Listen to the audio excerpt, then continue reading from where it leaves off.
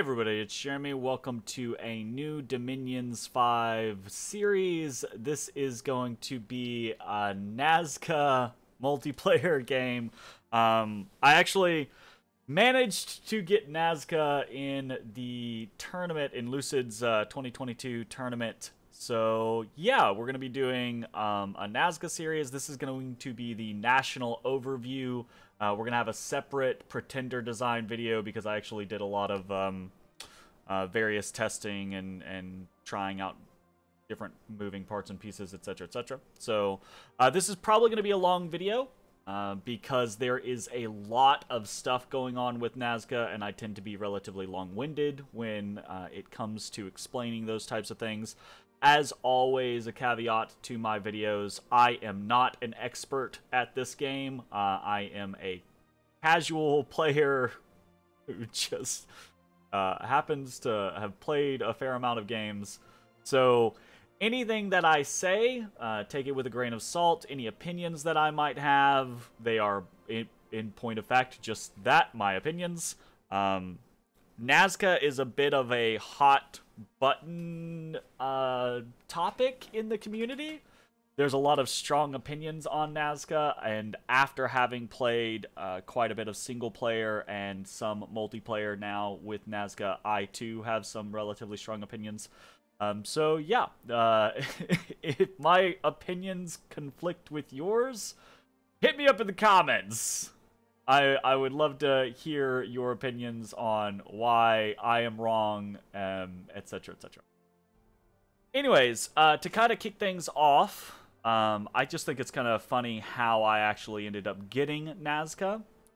So in the tournament, we have, there were 3 available bans, basically. Each ban took 4 votes, I believe. I could be misremembering it. It might have been 4 bans with 3 votes each. But I think it was 3 bans with 4 votes each. 12-player game. And right off the bat in my game, we banned out Urmor and Celeria. I voted for banning Urmor, so I was voting very early on. And the general concept was going to be to... everyone else was supposed to ban Nazca, right? But then one of the players in like the twilight hour decided just to not vote at all, to not ban at all, thus leaving Nazca in the pool. And I randomly, after that happened, I randomly got first pick. And when I realized Nazca was still in the pool, I was like, okay, well... I will probably never have the opportunity to play Nazca in a competitive multiplayer game again. Definitely not in a tournament game, probably. So I might as well pick Nazca. And I knew in doing so that I was going to paint a target on myself. But at the same time, I had the mentality of, right, like this is something that I'm probably never going to get another good chance to do. And if I don't pick Nazca, someone else is very likely to pick Nazca. So I'm going to have to deal with it one way or the other. I might as well be the one who's actually playing the nation. So, that is kind of like the little long and short of what we are doing, what the game is, how I got into this position. This video, like I said, is going to be a national overview, so we're going to go over the lore of Nazca, we're going to go over each of the units, each of the commanders, talk about their specific spells, items, and kind of general tactics. Like I said, this is probably going to be a very long one, so settle in. Hope you enjoy. And hit me up with those opinions, because I know people got strong ones when it comes to Nazca. So, let's go ahead and kick things off, shall we? Nazca is a mountain necrocracy of winged humanoids. It was once a far-off Kalian colony, but with the fall of the Raptors and the disappearance of the Eagle Kings, contact with Kalem was broken, and the descendants of the Eagle Kings became Nazcan Sun Kings, Incas. With the demise of the last Eagle Kings, steps were taken to preserve the wisdom of the kings of old. The necromantic practices of the Raptor clan were not banned in Nazca, and the Divine Kings were mummified and preserved should their advice be needed in the future.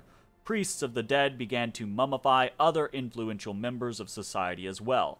Since old kings and queens were supposed to be wiser than the living, a council of mummies was formed to aid and guide the Incas. The priests would listen to the mummies and divine their will. Now Nazca has turned into a necrocracy, a kingdom ruled by mummies of the Silent Council.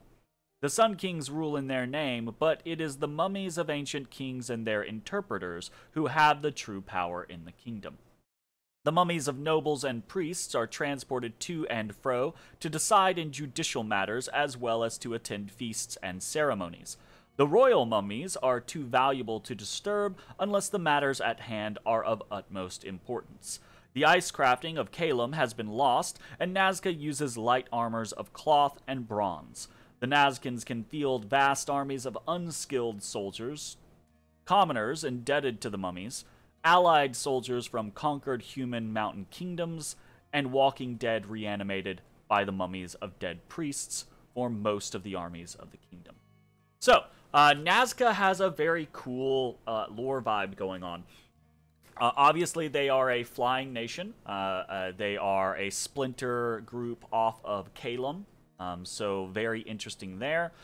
There's a little kind of like early age Kalian kind of concept of the Raptor clan being into necromancy and that creating a civil war within the Kalian Empire. And Nazca is, this isolated, hidden away group that actually survived. So pretty neat, pretty interesting. It's got, obviously, it is derivative of actual Nazcan lore. The Nazcan geoglyphs in South America, right? Heavily influenced by Incan mythology because, to my understanding, and it's a limited understanding, I did not look a lot of this up, there's not a lot out there about Nazca as a civilization. So this is kind of a combo Nazca-Incan lore scenario. And it's really interesting. It's kind of cool. It is a very unique vibe in Dominions. I do not think that anyone else in Dominions does this mummification kind of scenario, which is really neat. So, let's talk about national features real quick, and then we'll kind of do a high-level overview of what Nazca is before we actually jump into the units and commanders. So, national features. Race, we've got flying units, obviously. Inherent cold resistance, this is kind of a holdover from Calum. Commanders mummified on death, this is a super unique aspect of Nazca and is probably one of the big factors of the nation. And they prefer cold scale 1, so again, another holdover from Calum. Military, flying units, obviously. Free recruits of low quality, and boy do they mean low quality. Reanimated dead, very neat. And Sacred Sun Guard. They only mention the Sacred Sun Guard, but Nazca actually has a lot of different sacreds. They are a very sacred-focused nation. Magic, they have Fire, Earth, Death, Astral, and Air. I don't know why I skipped Air.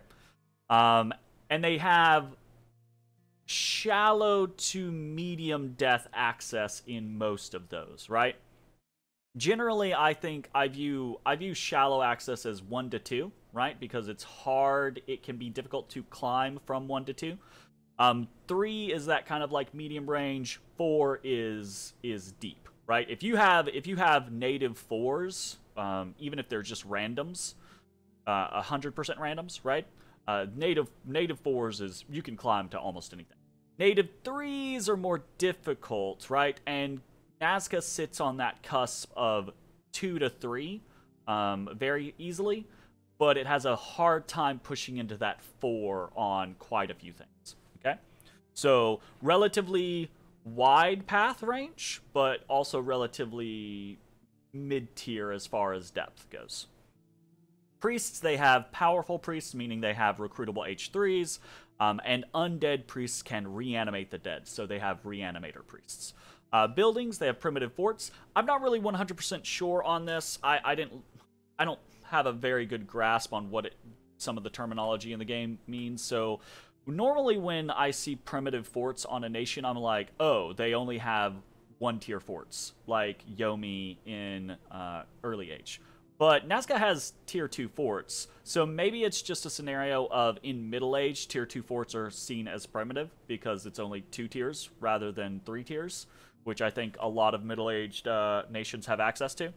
But the Nazca is able to get two commander points out of their forts. You don't have the issue of like everything's slow to recruit, like other primitive fort early age nations do. So there's nothing to worry about there. Nazca has a lot going on with it. So from the national features, let's talk a bit about kind of like the high level concept of what Nazca is. Nazca has, in my opinion, 5 main things going on for it. Number 1, it is a flying nation. Flying inherently means a different kind of playstyle, a different kind of threat compared to other nations, right? Flying nations have a couple of inherent strengths and a couple of inherent weaknesses, generally speaking. There are some differentiations, but generally speaking. The strengths being that they tend to have very high map move, right? That lets them dictate the pace of combats, or the pace of wars, rather. And they can fly in battle, right? So flying in battle means you have to worry about attack rear commands, you have to worry about your formations not really mattering as much, or mattering more, but in a different way, right? So those are kind of like the inherent pros to flying. And then some of the inherent cons tend to be lower attack density, right? Because winged creatures tend to be larger than, say, a human, even though a Nazcan flyer might only have human stats. Because of their wings, they tend to be larger than their human counterparts, meaning that you can fit fewer of them in a square. So pound for pound, they tend to have lower attack density, lower survivability, etc., etc. So that's kind of like the inherent flying kind of concept. So Nazca, one of the 5 key points of them is they are a flying nation. One of the other key points to them is that they are a very sacred-focused nation. So aside from their commanders, they have plenty of sacred commanders. They have 5 sacred units that they can either recruit or summon. So that's a lot of sacred units. It builds in a lot of diversity into their ability to field armies of sacred units. And it means that they tend to be heavily focused on wanting a good bless for their sacreds, right? You don't have to play them that way, but it's kind of one of those scenarios of if you're playing Nazca, why wouldn't you play them that way? So, Flying Nation, heavily focused on sacreds.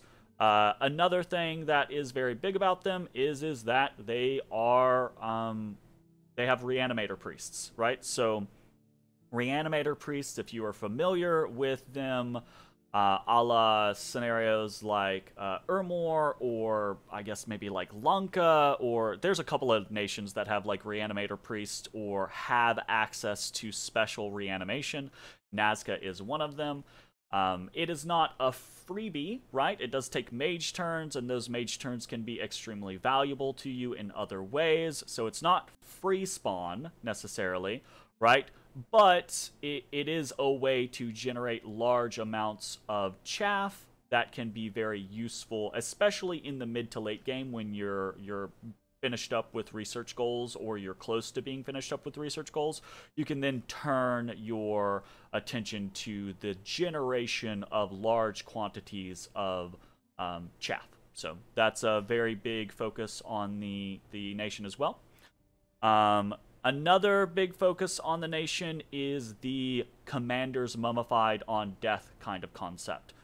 So that is probably the biggest or the most unique factor of Nazca, is that commanders mummified on death scenario. So it makes a very interesting dichotomy between having these commanders that are living and want to keep them around because they're doing XYZ, but when they die, they are returned to their home province where they are mummified and they turn into a Malqui version of what they previously were.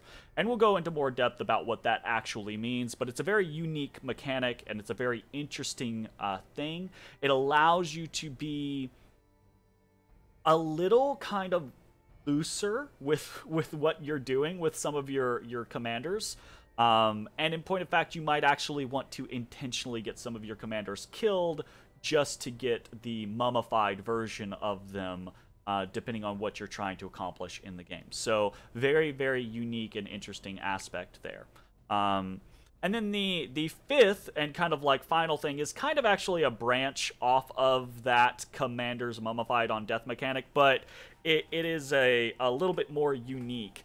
And that is that Nazca has one of the special tags in the game. They have innate casters, innate spellcasters.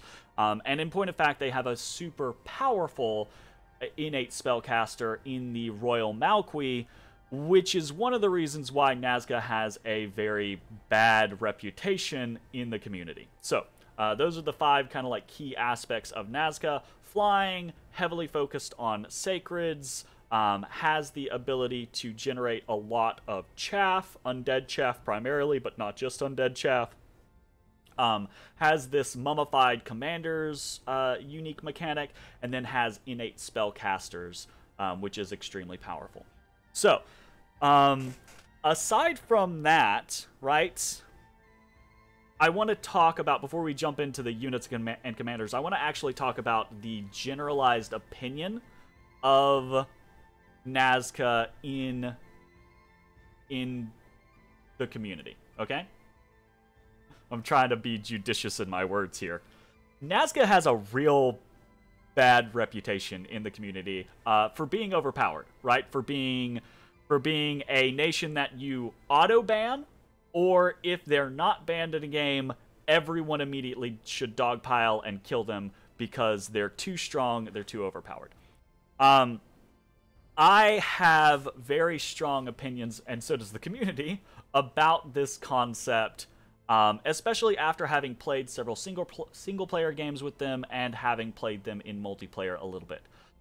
And again, I'm welcoming the differing opinions. Hit me up in the comments. I feel you, right?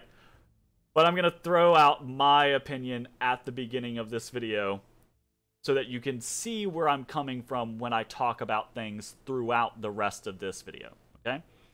And that is I think, thanks to some really skilled players and some YouTube personalities, here's looking at you, Perun. Thanks for ruining it for everyone.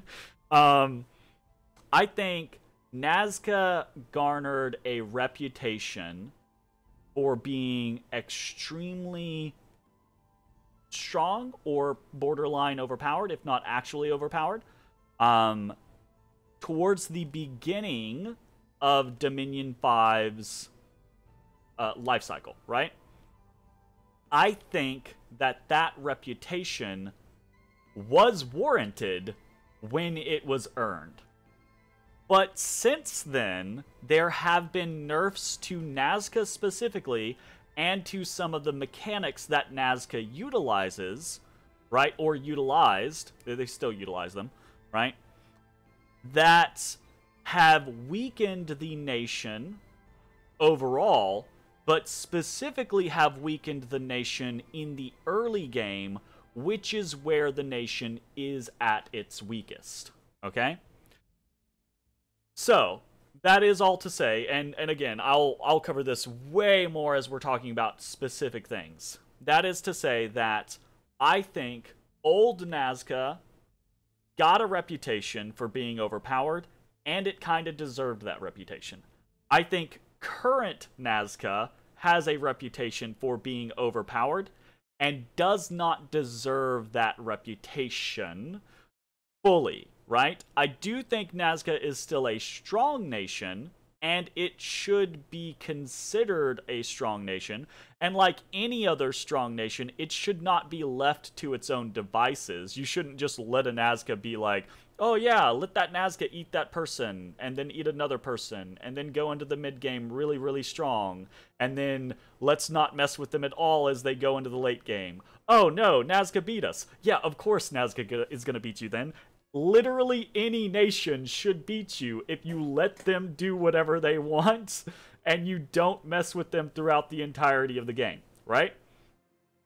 But I think currently Nazca is at that spot of if they are pressured consistently and they are kept manageable, then they are just that, right? They are manageable, right? I think at the end of the day, Nazca is going to be one of those nations where in the hands of a really skilled player, they're a nightmare, right? In the hands of medium skilled players like myself, right? They're just, okay, cool, fantastic. So, anyways, I've waxed poetically about all of this random stuff. Let's actually jump into the commanders. Well, we'll start with the units, and we'll go from there, okay? So, starting off, we actually have one of the hot button issues here. This is the Hatenruna. I'm going to talk at length about this and probably Condors because those are two of the big aspects that are different between Nazca now and Nazca when it earned its reputation for being overpowered, right? So I'm probably going to spend more time on this and Condors and Sacreds and things like that than I do on a lot of the other units, but that's because they're way more important for specific reasons. Hatenruna are a crap slave unit, but they are flyers, right? So like all of the other flyers, they're going to have the cold resistance, they're going to have mountain survival, all of the other flyers in Nazca, that is. They're going to be flying. They do not have good stats. They are size 3, so their attack density is relatively poor. They're super cheap, right? They're super low upkeep cost. But you don't buy these. I mean, you can, but you don't buy these normally.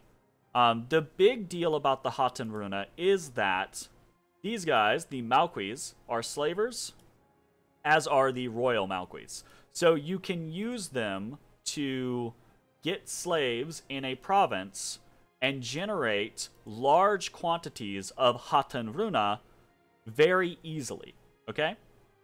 However, and this is going to be one of those big differences between Nazca now and Nazca previously, right?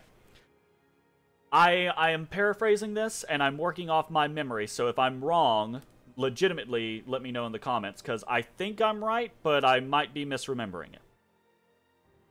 It used to be, when you used the get slave action, right? What you would do is you would generate a certain amount of your slaves in the province that you're using, or you're using that action in. And that would be it, okay? So, what you used to be able to do is take several Malquis, put them in a province, and then just create a metric shit ton of Hatenruna. Now, they are crap units, but it doesn't matter if they are crap units if you can just generate a crap ton of them without any real cost, right? Obviously, they still do have an upkeep cost, but if you can generate 1,000 of these, it's worthwhile, even if they are crap units, because they're still flyers, they're still siege chaff, they're still raiders, right? And if you're not paying for them, you don't really care if they die, you can just throw them to the wind, right? So that made them extremely potent. It was a very common practice with old Nazca to just get a couple of Malquis early on in the game, in your first couple turns, and then just start generating massive quantities of Hatenruna. All right? Now, though, Illwinter has since, this is quite a long time ago, actually, that they did this, but they changed the mechanics around acquiring slaves. And that is that whenever you use the slaver action to acquire slaves, it now generates unrest in the province that you're doing that in, right? to my understanding, and I could be wrong on this, it didn't used to do that. So there wasn't really a penalty for acquiring slaves. Now it does. It generates unrest in that province, meaning that if the unrest gets too high, right, or period, any unrest, you're losing income in that province. If the unrest gets too high, you can't recruit in that province, and you also can't acquire slaves in that province if the unrest gets too high, right? So you have to constantly be patrolling that province, meaning you're going to be losing population in that province, right? So there's this fluctuating scenario where you have to use some of the people, generally some of the people, you don't have to use them, but generally the practice is you use some of the Hatan Runa that you're producing, that you're acquiring, to patrol down the province, but you're going to basically patrol that province into the ground because you are acquiring slaves from it. So it makes that whole process cost something now, whereas it didn't used to, not really, right? So now there is a pro and con to using the Hatan Runa, whereas it used to just be basically all pro, right? Like, there was no reason not to generate a crap ton of Hatan Runa as long as your economy could handle the upkeep, and they're super cheap, so generally you could, right? And then you just abuse the crap out of them to raid, siege chaff. These guys are crap, but they're still flyers. They're crap, but you can still buff them, right? So it's that scenario of it was just an overpowered mechanic. That does not work in the same way that it does anymore. You can still generate large quantities of Hatan Runa, but it costs, right? You have to, it's like building infrastructure. You have to set up the mechanics to keep that province able to generate Hatan Runa, and you're basically guaranteeing that that province is not going to be income solvent, and if you don't do it correctly, you'll actually screw yourself out of being able to generate Hatan Runa in that location. So, big deal, right? Big deal, and I took 8 minutes to talk about it because this was a very powerful point for Nazca, and it is still a powerful point for Nazca, but it's less of a powerful point now. It's more balanced at this point. And this is where the free recruits of low quality comes in during the national features, right? Is specifically these guys being able to generate large quantities. Okay, next up we have on units, we have our human warriors. We have several different variants of them. Almost all of them are complete crap. You don't play Nazca because you need human walkers. You play Nazca because you're playing with flyers, right? So it's very rare that you're going to use these. It's very rare that you're going to want to use them or have a purpose to use them. If you have a secret trick, by all means, let me know down in the comments. I'd be very interested to see what people use these guys for. But for the most part, I'll talk about a few things, but for the most part, you're not going to use these. So they do have the Nazcan cold resistance and mountain survival, right? Because Nazca is, in theory, all around the mountains. But all of them are also undisciplined. Mediocre stats across the board, they're just base human warriors. This one is a very cheap spear-only version, no shield. This is a very cheap spear version with a shield, so just slightly more expensive, with a little bit more defense. This is a mace version with a javelin. If you need some javelins, can be okay.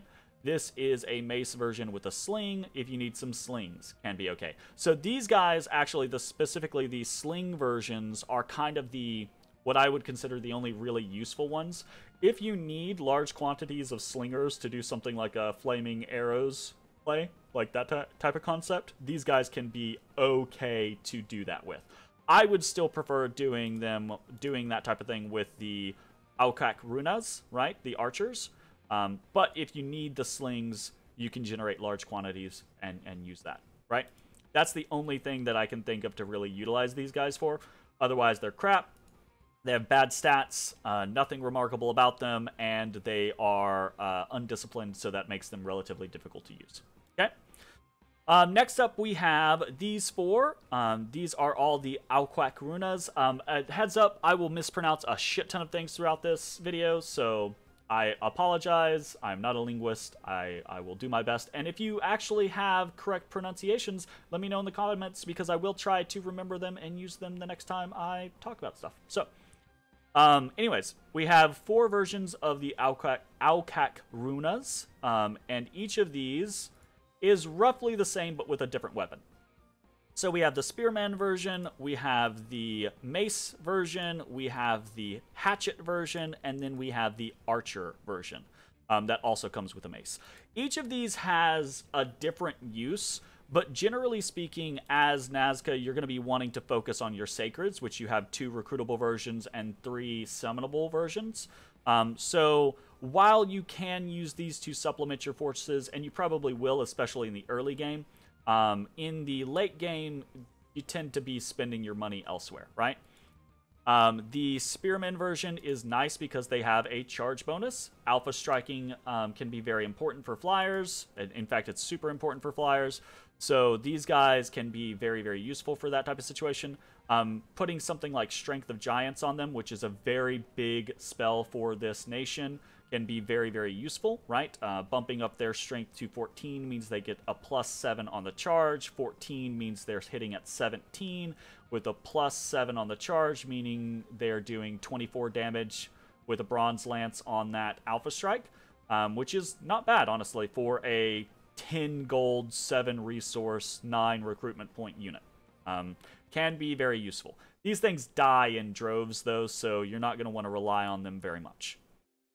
The Macemen are a Mace version. If you need a bludgeoning weapon for some particular reason, use this version. That's that. Same thing with the Hatchet, right? If you need a slashing version, use the Hatchet. There you go. The Archers, right, are kind of a unique scenario because, again, if you want to do something like a Flaming Arrow play, which is very easy and viable for Nazca, you can use these. They are less massable than something like Pygmies or Marcadas, right? So they're not going to be the greatest Flaming Arrow targets in existence. But what they have that Pygmies and Marcadas and things like that do not have is that they're flyers, right? They have map move 18. So you can fly in a bunch of Aukak Runa archers and do a Flaming Arrows play in surprise way easier than you can with something like a stack of Pygmies or Marcadas or the typical Flaming Arrow equivalents, right? So while these are going to be more difficult to get up to that threshold of just, hell rain down, it is still useful because you have such high map move on them. The other thing that is a little difficult about the Aukak Runa archers is the same thing that's pretty difficult with most archer units, and that is they'll kill the shit out of all your regular stuff. So just keep that in mind when you're trying to use these. They can be a double-edged sword. So that is the basic lineup of troops, and then we have 2 sacred versions. These are cap only. And we're gonna look at them via comparison to one another because they're both important sacreds, but they both have different utilizations, right? So one of the things that I want to throw out before we talk about sacreds with Nazca, we're gonna talk about these 2, and then we'll talk about the other 3 later on when we talk about the spells, right? But I want people to be cognizant of this while we're talking about any of the sacreds. And that is that while Nazca is a very sacred-focused nation, their sacreds are not, they're not Swiss Army knives, okay? They are not do-everything sacreds. They are, so quintessentially, they are not giant sacreds, and they are not elf cav sacreds. Those being the 2 kind of like, sacred model types that generally, if you put a good bless on those 2, they can just do whatever you want them to do and you don't have to worry about them anymore, right? Send 5 giants out with a commander to bless them and they'll kill any PD that you have to worry about. Send 5 elf cav out with a commander to bless them and they will take on any PD and expansion that you have to worry about, right? Nazca does not have that kind of sacred. Nazca's sacreds are are hammers, right? But they're kind of paper hammers. They will get obliterated if they do not have a critical mass, or if they do not have a very intensely hellish bless. And even in the case where they have an intensely hellish bless, they can still get obliterated because they don't have the defensive statistics or the HP to keep them alive long enough, right? Compared to, again, Elf Cav or Giants. So, again, Nazca is very focused on Sacreds, but you have to use their Sacreds in a proper kind of manner, or else their Sacreds will just die. So, let's take a look at what we're working with here. Condor Warrior and Sun Guard. Both of these are cap-only recruit. The Condor Warrior is slightly cheaper at 20 gold, 8 resources, and 23 recruitment points, whereas the Sun Guard is 23 gold, so 3 more, 14 resources, so 6 more, and 27 recruitment points, so 4 more, right? So resources really being the big differentiating factor there. And why is that the case? Well, because the Sun Guard has better protection at 12 versus 9, because the Condor Warrior is using reinforced cloth armor and a hide shield, whereas the Sun Guard is using bronze armor and a regular shield, okay? So Sun Guard has a better protection situation. Other than that, they are relatively close to the same in stats. The Sun Guard has 1 point more in attack and has 1 point more in morale, I believe. Yes, so 12 versus 13 and 12 versus 13 for attack and morale. Other than that, their stats are the same except for their protection. Where they differ, and this is very important, right, is that the Condor Warrior has storm immunity. Storm immunity is a very big thing for Nazca. It's a very big thing for flyers as a whole. If you do not have access to storm immunity, or you're not thinking about storm immunity, and you run into a battle and your opponent throws up storm, it can royally fuck you. Most of your game plan, especially in the early to mid game, is based around the concept that you go up in the air and then you land down on the enemy. If you can't do that, your flyers actually turn into very low speed crawling units that don't get to do a crazy alpha strike on the back row, right? So storm immunity is a very, very useful option. Sun Guards do not have storm immunity. So what they have instead is a Bodyguard 2, which is not a big deal. What they really have instead is a Sun Mace, which is a magic weapon. It's a good magic weapon that is 3 times effectiveness versus undead and demons.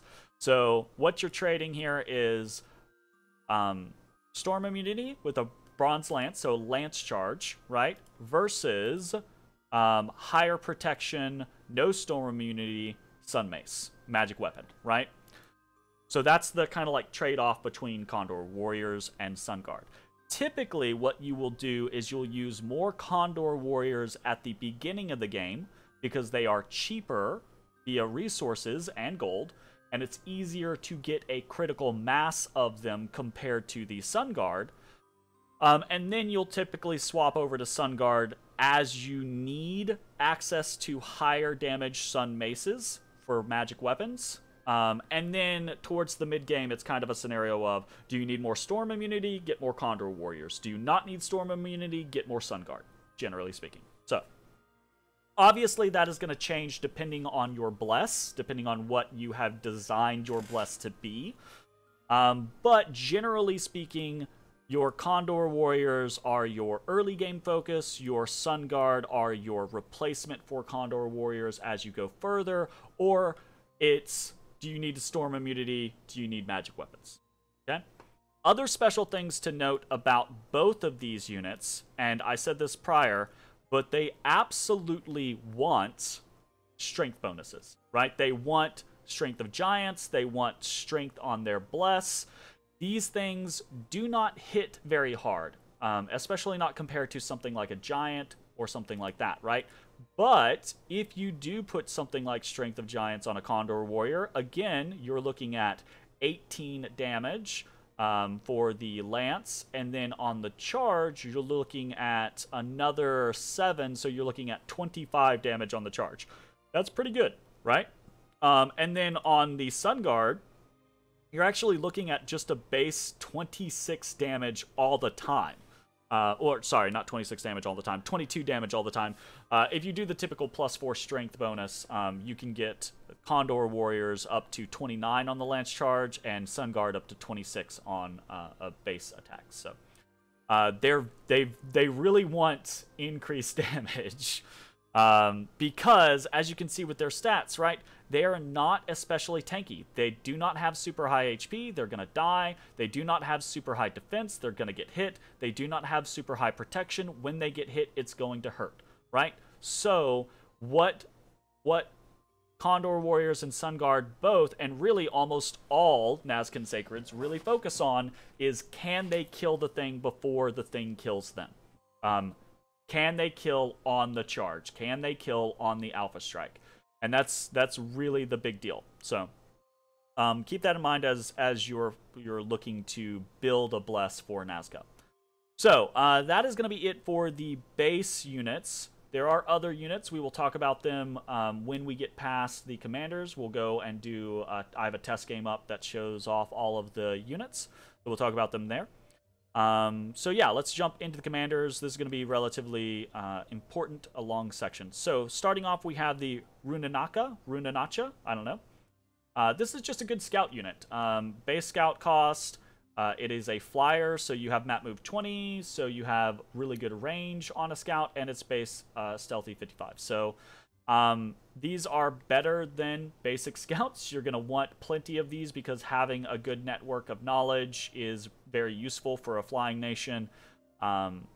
This is probably one of the better scouts in the game. Not as good as a Black Harpy or anything like that, obviously, but pretty good, right? You're going to want several. Next up, you have the Karaka. This is your human tier leader. It is 30 gold, 60 leadership. This thing is as base, bottom of the barrel as you can get as far as indie commanders go, right, or comparatively. Generally, you are not going to want very many of these. They are not super useful, but you will probably have a couple of them to ferry basic troops around here or there. Next up, you have the Apu and the Apusquape, and these are where we start getting into the Commanders Mummified on Death Tag. So all of these are going to be discussed at length in combination and comparison to one another. So let's talk about this. We have the Apu, who is 40 gold, 60 leadership, so not a great leader. Nothing else really to note about them. And then we have the Apusquape, which is 70 gold, 80 leadership. Again, nothing really of note about them. You're paying 30 more gold, which is a hefty price, for 20 more leadership. So you're basically doing 30 more gold for can you do formations and get a squad morale bonus. Sometimes you are going to want that squad morale bonus and those formations. But a lot of times in this game, flyers especially, don't care about formations for the most part, right? Because they're going to go up in the air and then come down around a whole bunch of other units. So, if you need the formations and the squad morale bonus, then you can get an Apusquape. Otherwise, you're better off sticking with the lower cost Apu. Especially, the other scenario there being is that you have better leaders in the Inca later on that can just lead your actual units, so you don't have to spend extra money on the Apusquape. If either the Apu or the Apusquape die, they both have the Mummify tag. If either of them die, then they are mummified back in their home province as a Malqui. You can also just recruit Malquis straight out of the gate for 140 gold. Malquis are sacred, unlike the Apu or the Apusquape.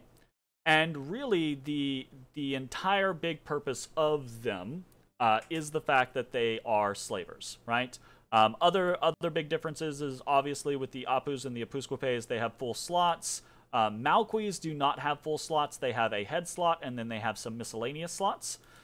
So you are losing that, but you weren't probably using a whole lot of these slots on the Apus or Apusquapes anyways. They're not really thugs. So, yeah. Malquis are also undead, whereas the Apus and Apusquipes are not, right? So, again, when they die, they are mummified, they're undead, and they become sacred, undead slavers, basically. So, the only real reason that you want Malquis is generally because you want to generate Hatan Runa, alright?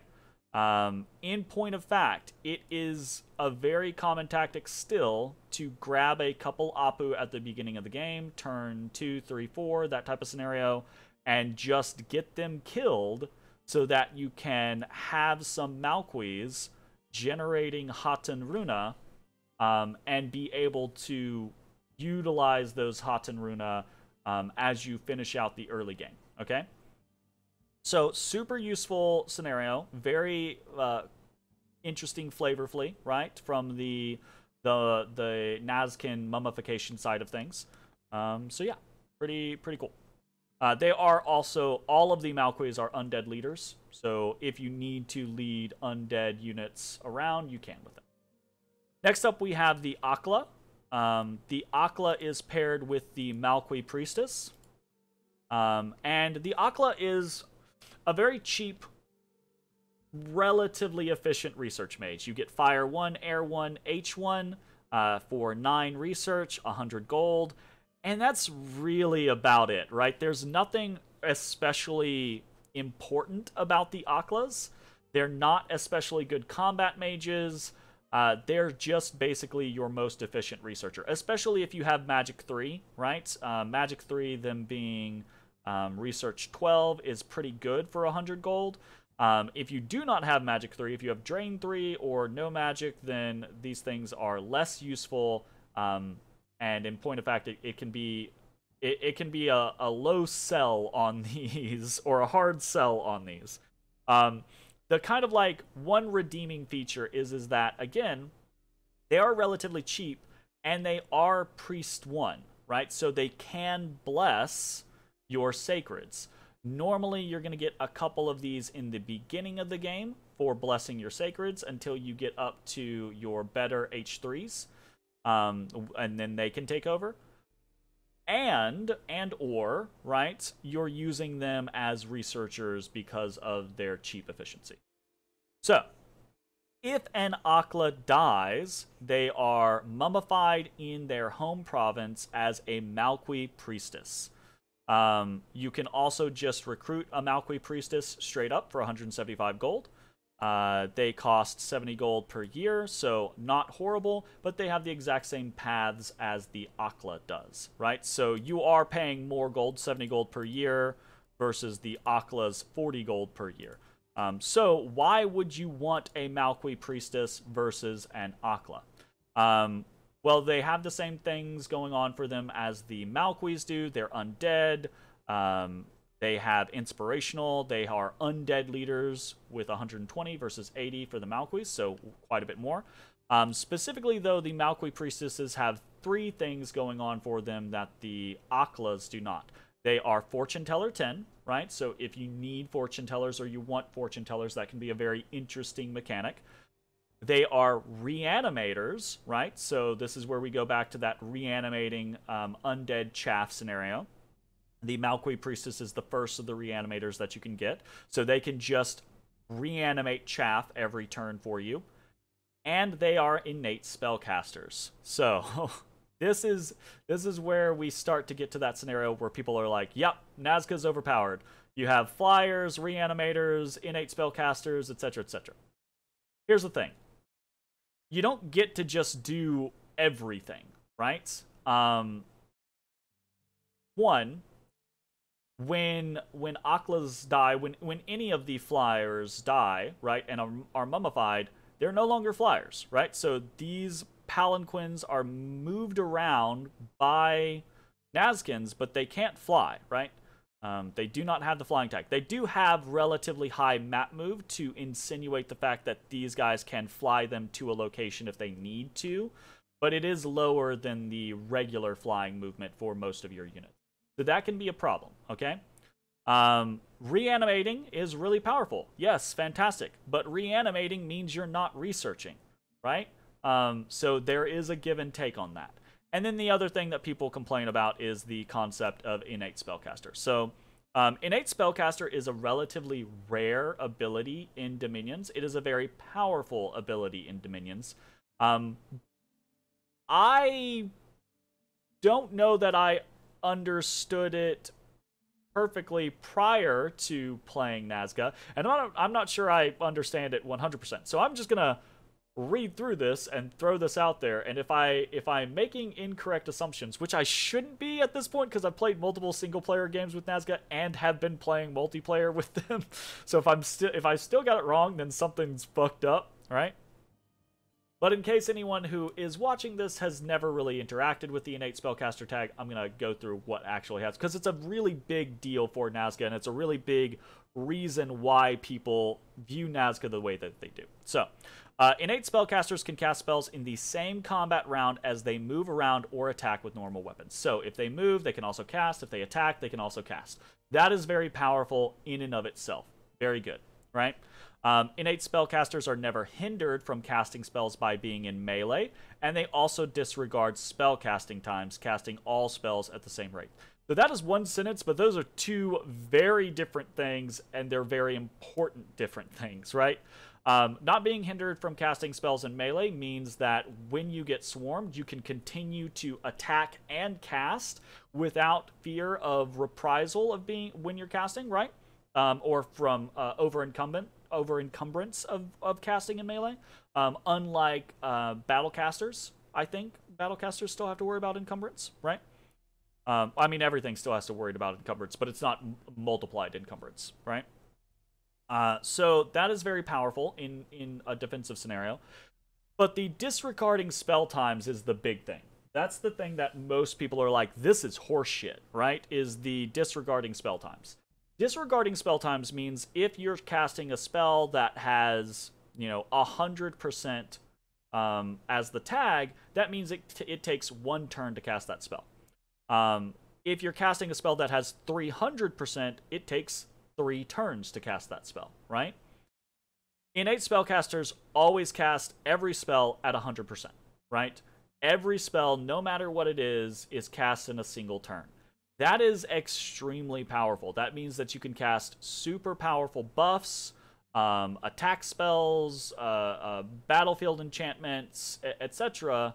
in a single turn, which tends to be way faster than other nations can do that type of stuff. You can do really interesting plays with, like, Master and Slave, Anti-Magic, etc., right? So that is very powerful, and people should rightly respect and fear that ability. We're gonna get into a little other things though here. So, the value indicates the number of spells that can be cast per combat round in addition to the normal move, fire, or attack actions. So, innate spellcaster 1 means you get to cast 1 spell per turn. Okay? Innate casters cannot be communion slaves of any kind. Period. Right? They can lead a communion, however. But this will be very taxing for the slaves, whom will receive twice the usual amount of fatigue. So, innate spellcasters can lead communions. They cannot be communion slaves. And when they lead communions, they will burn that communion out twice as fast, basically. They will burn the shit out of that communion. So that's something that it has a powerful ability, but it is weighted against this other scenario, right? So you have to be very cognizant of using innate spellcasters with communions, because you risk the communions burning out faster than you otherwise normally would, right? So innate spellcaster is a very, very interesting tag, and it is very powerful. But what does it mean on the Malqui Priestess? Honestly, not much. The Malqui Priestess's paths aren't high enough for it to really cast a lot of spells that are longer than 1 turn casting time anyways. So the 1 turn casting time benefit doesn't really matter.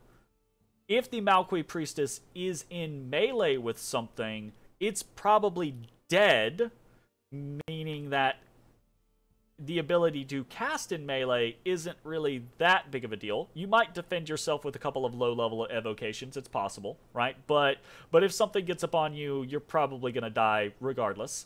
And the Malqui Priestess doesn't have the ability to join communions anyways, right? So the Malqui Priestess really does not get much of a benefit at all from innate spellcaster.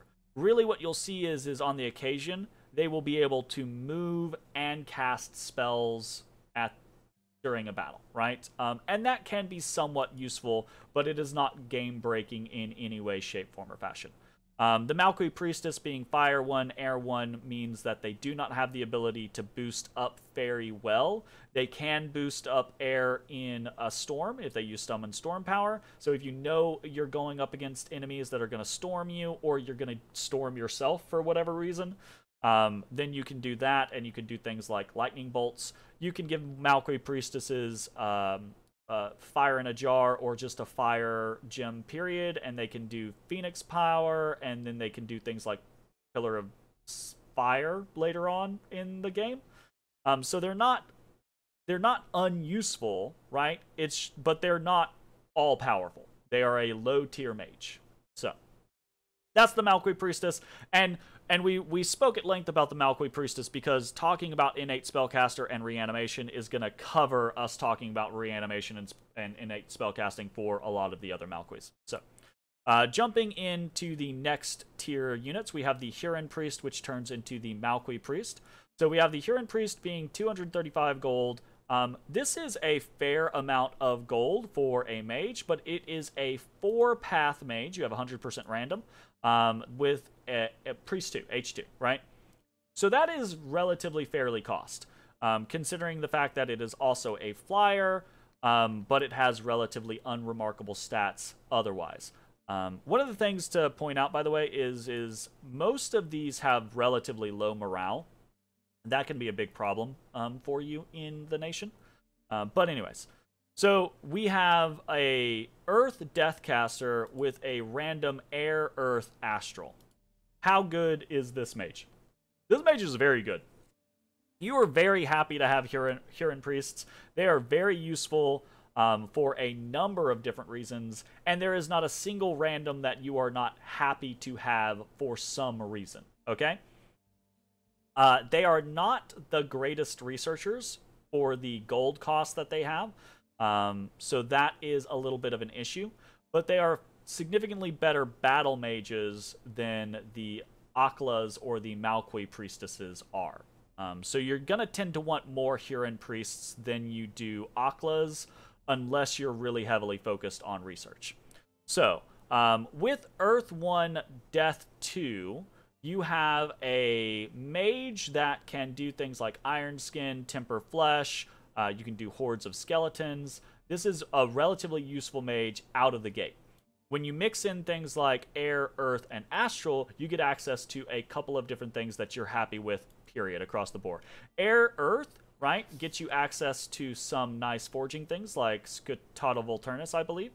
And it allows you to do things like Flying Shield and stuff like that, so you can be more defensive in combat. You can also do, I think, Rain of Stones if you boost up, like if you have the right boosters or gear or what have you. I believe Rain of Stones is Air Earth, so that can be somewhat useful, but it's not generally something that you care about. What is more important from the air side of things is you get the Air Death Crosspath, which is super, super useful for things like Wailing Winds or Wind of Death. You can do those very easily with Huron Priests. You're very happy to do those most of the time. It's a really good crosspath for you. That's super useful. The Earth ones are amazing. You're very happy to get an Earth 1 every single time you get one, because that means you're Earth 2, which means you can summon Earth power and be Earth 3. I mentioned earlier that Strength of Giants is something that you're really, really going to want to use to great effect on your Sacreds, because you want them to be as killy as possible, and +4 Strength is a really big boon to that. These Earth 2s are going to be the way that you do that the vast majority of the time. You can do Summon Earth Power, Strength of Giants, while there's a hold and attack command for your flyers, or if you want to just get doubles off and you're willing to sacrifice the gems, you can do 2 Earth Gems, and you can do Strength of Giants out of the gates. Sometimes that works. Sometimes the AI is a pain in the ass and will use 2 gems to cast the single one. So sometimes you have to do 3 gems on them, and they'll do 2 on the first Strength of Giants cast, and they'll do 1 on the second Strength of Giants cast. Either way, though, if you need to get multiples off, you can do that, and it tends to be very, very valuable, right? Earth 2 is also just useful because if you have Earth 2 and Summon Earth Power, you can get up to Earth 4 with Earth Boots, right? So Earth Boots, Earth 2 puts you at Earth 3, you summon Earth Power, you're Earth 4. Earth 4 can do most anything that you need them to do, including things like Earthquake, or, protection buffs like Army of Lead or Army of Gold, those types of things. So that can be very useful for you throughout the game. When your Huron Priest the last one is Astral. Astral is very useful for a number of different reasons. You can do things like, you can use them as magic duelers because you wouldn't always want to do that, but you can use them as magic duelers because when they die, they turn into something. You don't immediately lose them, right? So that can be a valuable tactic for you to utilize. They're also just astral mages, right? So you can put them in a communion, you can have them lead a communion, you can do plenty of different things with them. Astral's probably the least immediately useful portion here, but it's still relatively useful. When Huron Priests die, they turn into the Malqui Priests. Malqui Priests are basically identical for everything in that the Malqui Priestess is, but just a little bit better, right? Same type of scenario, you can just recruit these straight out of the gate.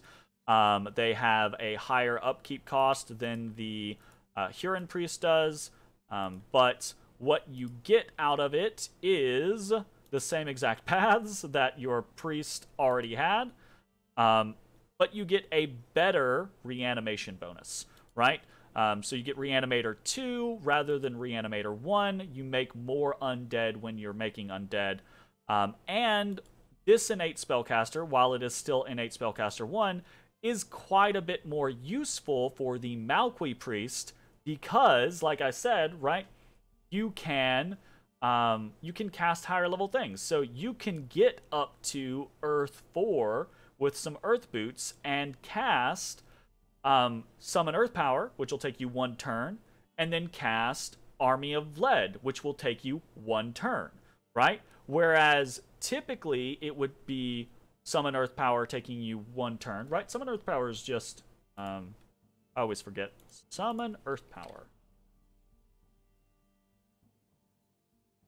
Summon Earth Power, yeah, is 100%, and then Army of Lead is a 200%. So Army of Lead would normally take you 2 turns to cast, so the whole combo, Summon Earth Power, Army of Lead, would take you 3 turns. But with an innate spellcaster, it only takes you 2 turns, right? So that can be a big deal. That can be a very useful mechanic, and you can actually make use of it on the Malqui Priests, whereas it's not really very useful on the Malqui Priestess, right? So innate spellcaster, pretty cool there. Moving on to the next thing. This is the big tier, right? We have the Inca, Koya, and Royal Malqui. This is where things get really unique, and I think Nazca kind of comes into its own at this point. This is a very unique mechanic, and the Royal Malqui is probably one of the best mages in the entire game. So, let's talk about what we get with the Koya and Inca, and then what we get out of the Royal Malqui. The Inca, these are all cap only, right? Everything else has not been cap only. It's any fort. But the Inca, Koya, and Royal Malqui are cap only. They are slow to recruit. Inca and Koya both slow to recruit. The Royal Malqui is not slow to recruit. And you get a very unique mage out of this. 290 gold, Relatively okay stats, but not amazing stats. Higher HP than most of your other flyers. Okay combat stats. Generally better resistance, which is nice, but still relatively low morale. High leadership, or high enough to do formations and give a squad morale bonus. Okay? You get a Fire 2, Air 2, H3, which is very strong, right? With a 10% random of getting Fire 3, Air 3, or Astral 1. This guy has a couple of unique tags. They have some inherent resistance. We already know they have cold resistance, but they also have inherent shock resistance, which is nice. They are also storm immune, which is good. And these Incas have built-in awe, so you can kind of make little thugs out of them, though it can be very risky to do that. We'll talk more about why. They also have a Sun Spear, which is 3 times versus undead, and it also just hits relatively hard, right? Like, this thing is an 11 damage value weapon, which is no fucking joke. Like, going from 12 strength to 26 damage is pretty nice. It's also two-handed, so it amplifies the strength bonus that you're going to get. So this can hit very, very hard against the right target. You can actually make little Incan thugs that can one-shot some of the later demons, like Heliophagi or Ice Devils or things like that, with the right strength-boosting gear and just leaving the Sun Spear on them. They can come in and just, like, boom, pop them. So that's kind of interesting. Fire 2 and Air 2 are very useful paths. You can go up to Air 3 with Storm Power. You can go up to Fire 3 with Phoenix Power very easily, and you can do some pretty nice evocation casting with that. It can be difficult to get higher because all you're looking at here is a 10% random. But if you are lucky enough to get a 10% random on an Inca for fire or air, that can be very, very useful for you. So that's pretty awesome. The biggest thing about the Incas, though, tends to be that you do rely on a lot of sacreds in Nazca. And Incas are H3s. So you're typically going to want an Inca in every big army to do Divine Blessing on the entirety of your sacred blob. Right? And then aside from that, these guys will be doing nice evocations for you throughout. Okay? So that's pretty cool. Next up, we have the Koya, which, again, slow to recruit, costs more, does not have good combat stats like the Inca does, and does not have a whole host of special abilities. What they get instead is more magic paths, right? So instead of having the 4 paths that the Inca has, the Koya has 6 paths, and then they're H2 instead of H3, right? So Earth 2, Astral 2, Death 2 is pretty good. Oh, actually, something I wanted to mention about the Incas. So you're very excited to get a fire random or an air random. You're honestly typically not excited to get a Astral random, because this means that they get magic dueled very, very easily, generally speaking. So this can be somewhat of a liability, and we'll talk more about why later on. But yeah, that can be a bit of a pain in the ass. It is useful somewhat, but you got to be careful when you get those types of things. Koya, Earth 2, Astral 2, Death 2, with a 30% random, so this is pretty interesting, to get Fire, Air, Earth, Astral, Death. So, you are generally happy to get all of these for reasons that we'll discuss later, but you're happiest to get Earth, Astral, Death, because Earth, Astral, Death is going to give you higher path access, and that tends to be more useful than the splash of whatever else you're going to get, right? Koyas are super, super useful. Earth, Astral, it gives you access to the crystal path, so you can make all of the crystal gear. That's very awesome. Death and Earth gives you access to a couple of weird little things. Doesn't really matter as much. But Death and Earth are both super useful paths on their own. Getting these 30% randoms can get you relatively higher into your depth access, your path access. And then Koyas are just easy astral communions for masters generally. You don't typically want to use them as slaves. So, good mages. The problem, or maybe not the problem, downside to both Incas and Koyas is the Royal Malqui. Much like the Huron Priest and the Akla, when an Inca or a Koya die, they turn into the Royal Malqui. With a caveat. When an Inca dies, his spouse sacrifices herself to be mummified together with him in a mummy bundle. The mummy is then brought to the tombs of the sun and given proper dues and blah, blah, blah, blah. If the Inca doesn't have a spouse, a young and untrained virgin of the sun will sacrifice herself instead. And the Koya, when a Koya dies, her spouse sacrifices, yada, yada, yada. So, when an Inca dies, if you also have a Koya, that Koya, the game will just look for a Koya, and it will kill that Koya, and they will both turn into a Royal Malqui, a single Royal Malqui, right? Same thing with the Koya. If a Koya dies, the game will look for an Inca, it will kill that Inca, and it will turn them into a combined Royal Malqui. If you lose one of these and you do not have the opposite, right? If you lose an Inca and you don't have a Koya to match, it will still turn into a Royal Malqui, but it will be a lesser version of a Royal Malqui, and you do not want that. This is an incredibly interesting mechanic, but it can also be an incredibly detrimental mechanic. Randomly losing a Koya or an Inca that was supposed to be doing something important for you, like leading an army or casting a big spell in an upcoming battle or what have you, can be catastrophically detrimental, right? So this is a super unique, super interesting mechanic, but it can also bite you in the ass. And players, good players, know to try to exploit it, right? If they see an army moving around and they know, hey, I need to try to pop that Koya or that Inca, that's going to cause problems for the Nazca player, etc., etc. So really super, super interesting mechanic, but it can bite you in the ass. What do you get out of it? You get the Royal Malqui, which is one of the best mages in the game. So, you get a Royal Malqui by having an Inca die, whether they have access to a Koya or not, or a Koya die, whether they have access to an Inca or not.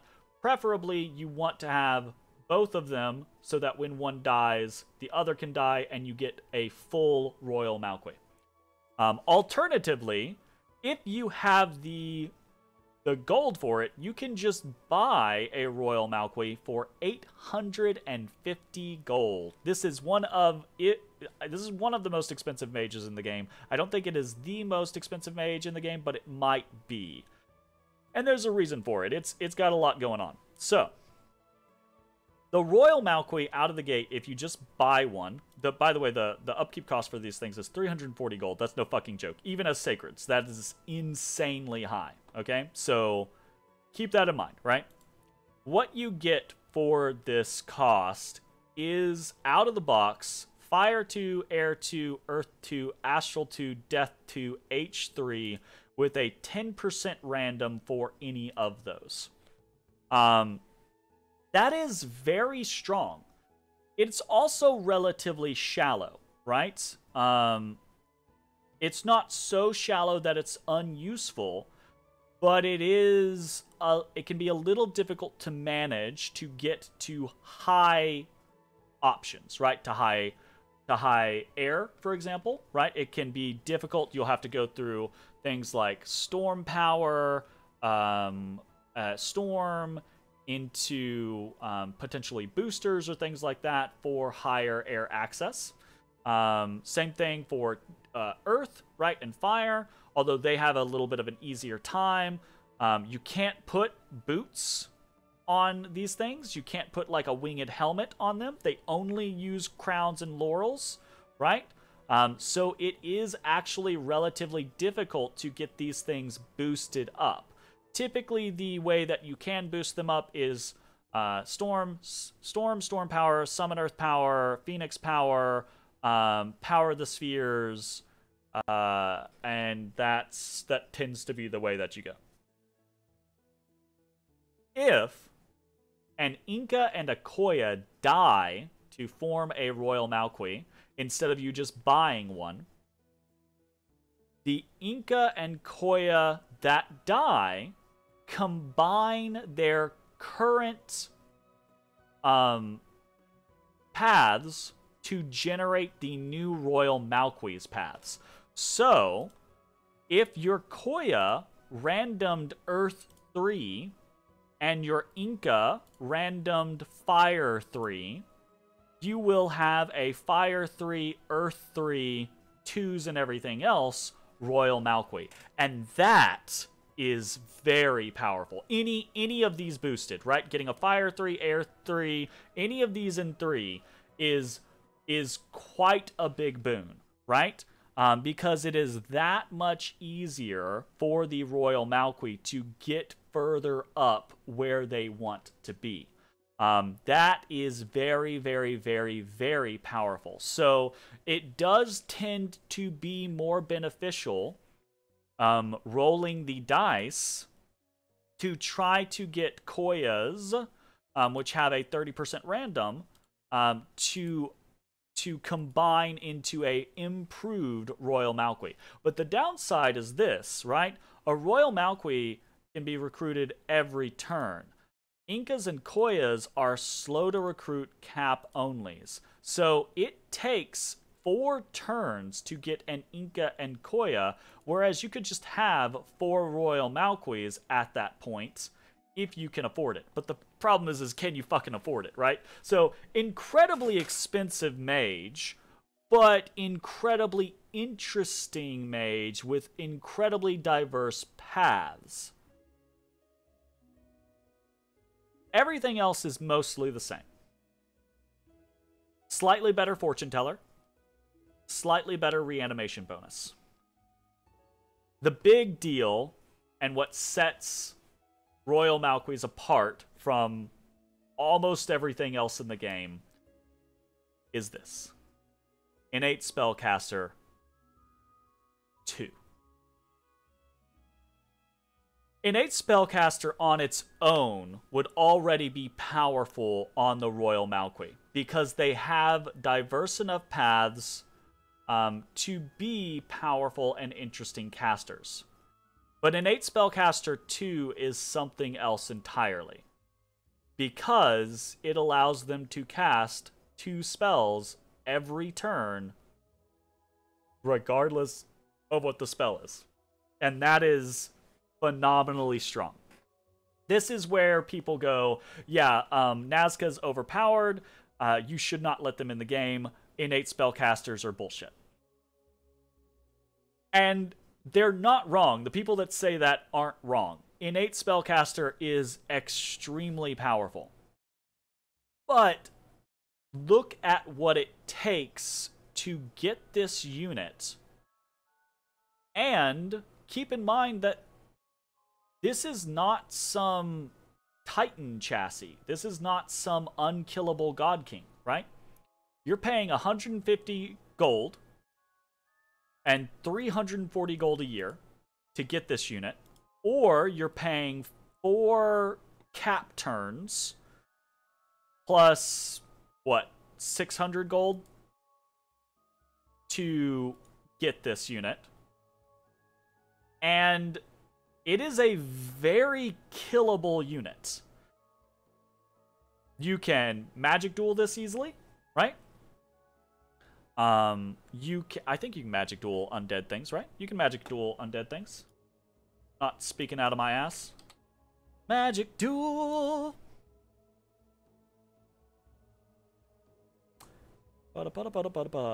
Yeah.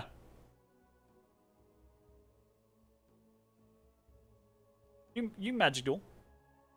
Unless there is something not on this tag that I'm not looking at correctly. So you can magic duel these guys very easily. You can kill them with a single hit of any strong weapon. You can kill them with any of the undead killing mechanics, Ravenous Swarm, etc., right? Like, these guys are very killable. So they are extremely powerful, right? They are very, very strong. But the pros that they have, very good path access, and a crazy ability in innate spellcaster, is offset by the fact that they are incredibly expensive and thus relatively difficult to come by, right? They are fragile, right? And they can be difficult to use because, again, they will burn through a communion like a hot knife through butter, right? And I think that's awesome. I know other people in the community think that they are toxic. I think it's amazing because it's such a unique unit and it's so uniquely weighted, right? It has great strengths, but against a skilled player, it's not a hammer that you can just fling around and expect to crush everything. If you use a Royal Malqui improperly, you're just killing a Royal Malqui. That's it, right? Like, you will just absolutely piss away 850 gold or 4 cap turns, right? But if you use it right and you counter your opponents rather than be countered, it can be an incredibly effective, incredibly interesting mage. So I think they're really neat. I know a lot of people hate them and think that they make Nazca overpowered. I don't think they make Nazca overpowered. I think they give Nazca a unique opportunity and kind of a win condition, right? If you are able to get to the late game and afford several Royal Malquis, right? Like, if you're able to get to the late game and you have 20 Royal Malquis running around, you maybe kind of deserve to win at that point, right? If no one has been picking off your Royal Malquis, no one has been punishing you for them, then yeah, you probably kind of deserve to win. Good players, though, are going to do that. Good players are going to, every time they see a Royal Malqui in the field, they're going to be like, what can I do to put that son of a bitch in the ground? Or son and daughter of a bitch, right? I think it's so unique that they take 2 individuals, and that's why it has innate spellcaster 2, because it's very much like the Slann mage priests of Warhammer Fantasy, where they're being like carried around on the palanquins, and these guys are just out here going boom, boom. But now you've got 2 of them up there, so they're going boom, boom, boom, boom, and it's really awesome. I think this is one of the coolest units in the game. It's just really neat. It's also, I think, looks neat compared to a lot of stuff in Dominions. So, that's me gushing about the Royal Malquis. They're very special units. They're very polarizing units in the community. Let's move on to the last 2 units for Nazca, and then we'll talk about some of the other stuff, other mechanics in the nation. So last 2 things we have are the Paco of the Earth Mother and the Paco of the Mountain Spirits. These are your only human mages. They can be recruited in all mountains and highlands, regardless of whether or not you have a fort. You just need a lab. And they are your only real nature access. So you get an earth nature and you get an air nature. These cross paths are not especially useful, but the fact that they are your only inherent nature mages can be very, very useful. They are both inept researchers, so you're typically not going to want a lot of them. They're also both heretics, right? Which can be a bit of a pain in the ass, depending on what you're trying to do, okay? They are both fortune tellers, which can be... Oh, sorry. Just the Earth Mother is a fortune teller, so that can be useful. They are both disease healers, which is pretty useful. And then the Earth Mother is a fortune teller. The Mountain Spirit is a bringer of fortune. So kind of have some interesting things that you can do with them. For the most part, these are just going to be early nature access, unless you get some indie commanders or something like that you're going to utilize instead. Otherwise, these aren't incredibly useful unless you have a niche concept that you're going for. I've seen some people be like, oh, I can use Bringer of Fortune to do some crazy stuff. The problem with crazy stuff with Bringer of Fortune is they're heretics, so it can be very difficult to combine with something like Luck Scales because you can heretic your Luck Scales away, and then you're not really benefiting from your Bringer of Fortune, right? So it can be, I mean, you still are, right? It's still gonna work. It just might not work as good as it otherwise would, right? But they're still interesting units nonetheless. They're just not phenomenal units comparatively to some of the other stuff that you could. You're gonna want a couple, probably to get you some nature access, and then you move on. So, those are the base units and commanders. Let's look at the sites real quick. We have the Palace of the Sun Kings, and we have the Tomb of the Sun Kings. These give you access to your specials, your Inca Koya Sun Guard, and then your Royal Malqui Condor Warriors. So very, very important. You also get Fire, Air, Astral, Earth, Death. Just like you have access to magic, you get one of each. This is a little unfortunate. Like, it does make sense for the nation because they do have this wonderful spread of magic, but it also means that they get access to fewer specific gems that they would want. Specifically, they would really want more air, death, or astral than they would fire or earth, generally speaking. So that can be somewhat unfortunate, but it's just how the nation is. So, let us jump into... Actually, on the subject of commanders, let's talk about heroes. So, Nazca has some very interesting, unique heroes. They do not have any multi-heroes. This tournament is using the... Isn't it? Yes, this tournament is using worthy heroes. So... we're going to talk about all of those. The base game has these two, Keshvar and Manco Oklo, as unique heroes in the game. And then Worthy Heroes adds Pachacuti and Mama Pacha. All of these are interesting mages for some reason or another. So, first up we have Keshvar. Keshvar is actually an interesting lore hero, because Keshvar is from Kalia, or Kalem, right? So Keshvar finds Nazca and is like, oh shit, I found this hidden, isolated kingdom that still practices necromancy, right? Because Kalem had this whole civil war over necromancy. But Keshvar actually, when he finds Nazca, he finds that their society is operating better than the Kalian society. And he thinks it's a better place. So he actually works with Nazca to keep their secret and help them, basically. So it's a very interesting kind of lore mechanic. This is a powerful mage. Fire 1, Air 3, Water 2, Astral 2. So the Air 3 can be very useful to you. But really the biggest thing is that this guy is Water 2, and you do not have normal access to water in Nazca. So this guy can break you into that if you don't get lucky with any of your indie commanders or indie mages, or if you don't have access on your pretender or something like that, right?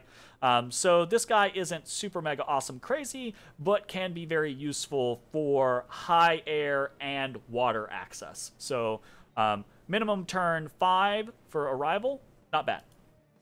We're going to save the first couple because they're kind of like the big head honchos.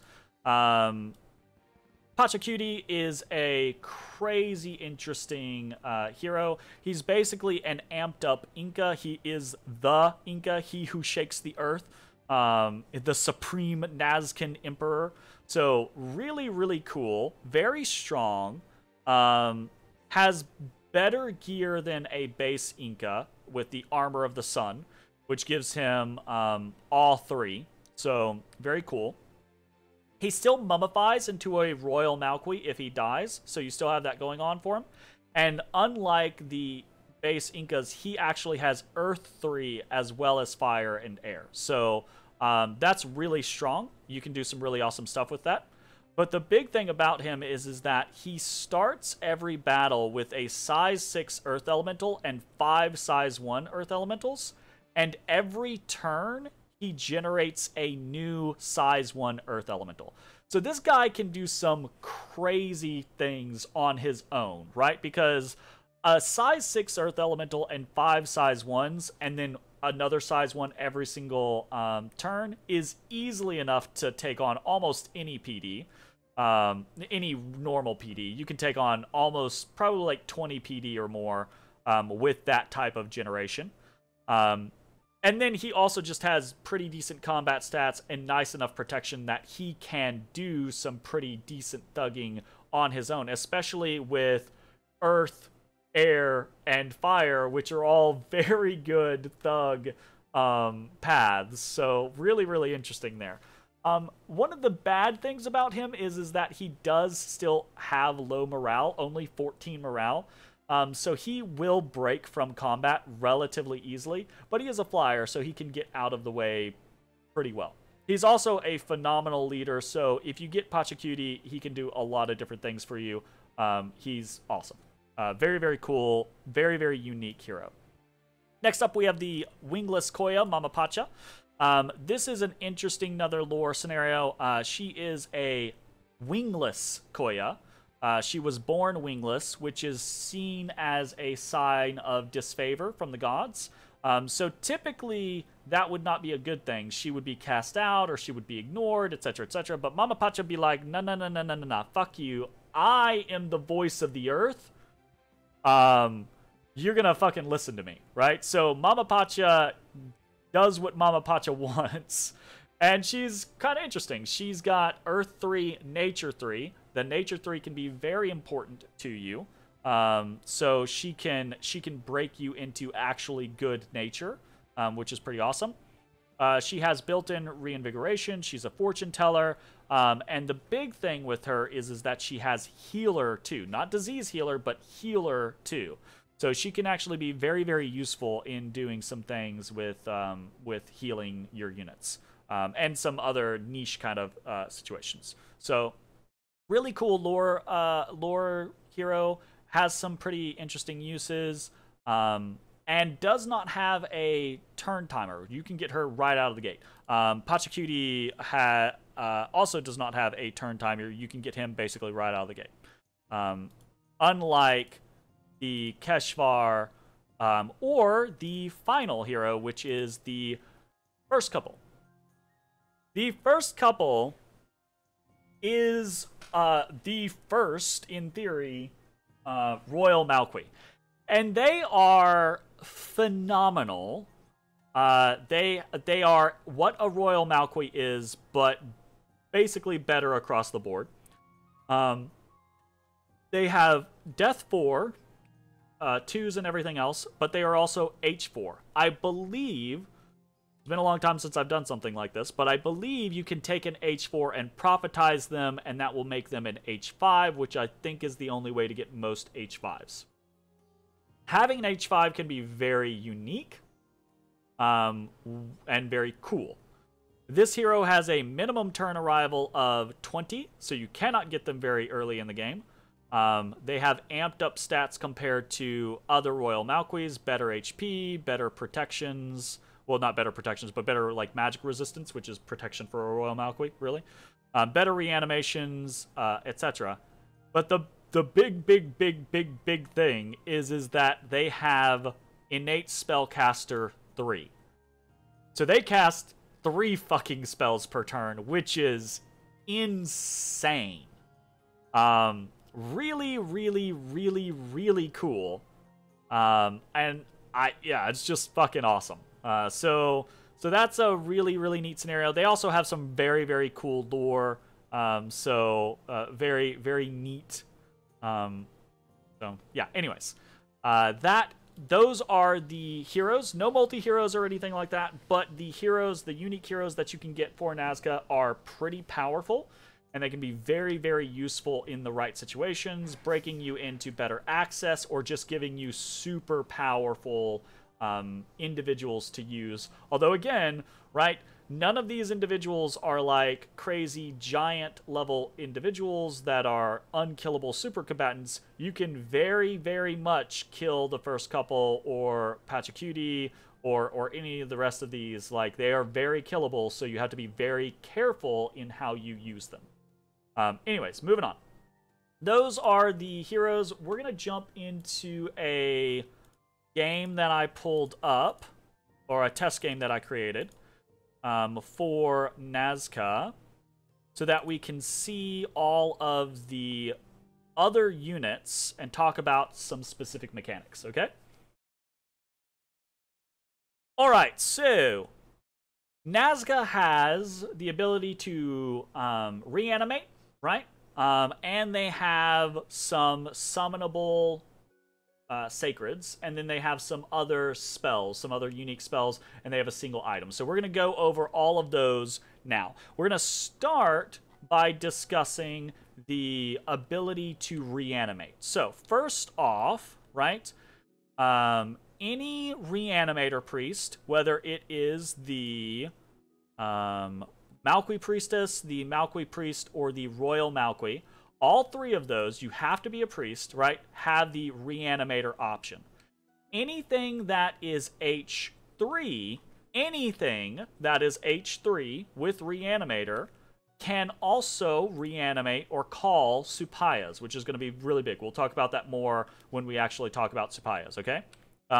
But for now, right, these reanimators, anything below H3, do ghouls, soulless, and long dead based off of their reanimation bonus, right? So priestesses being 1, priests being 2, royal Malquis being 3, okay?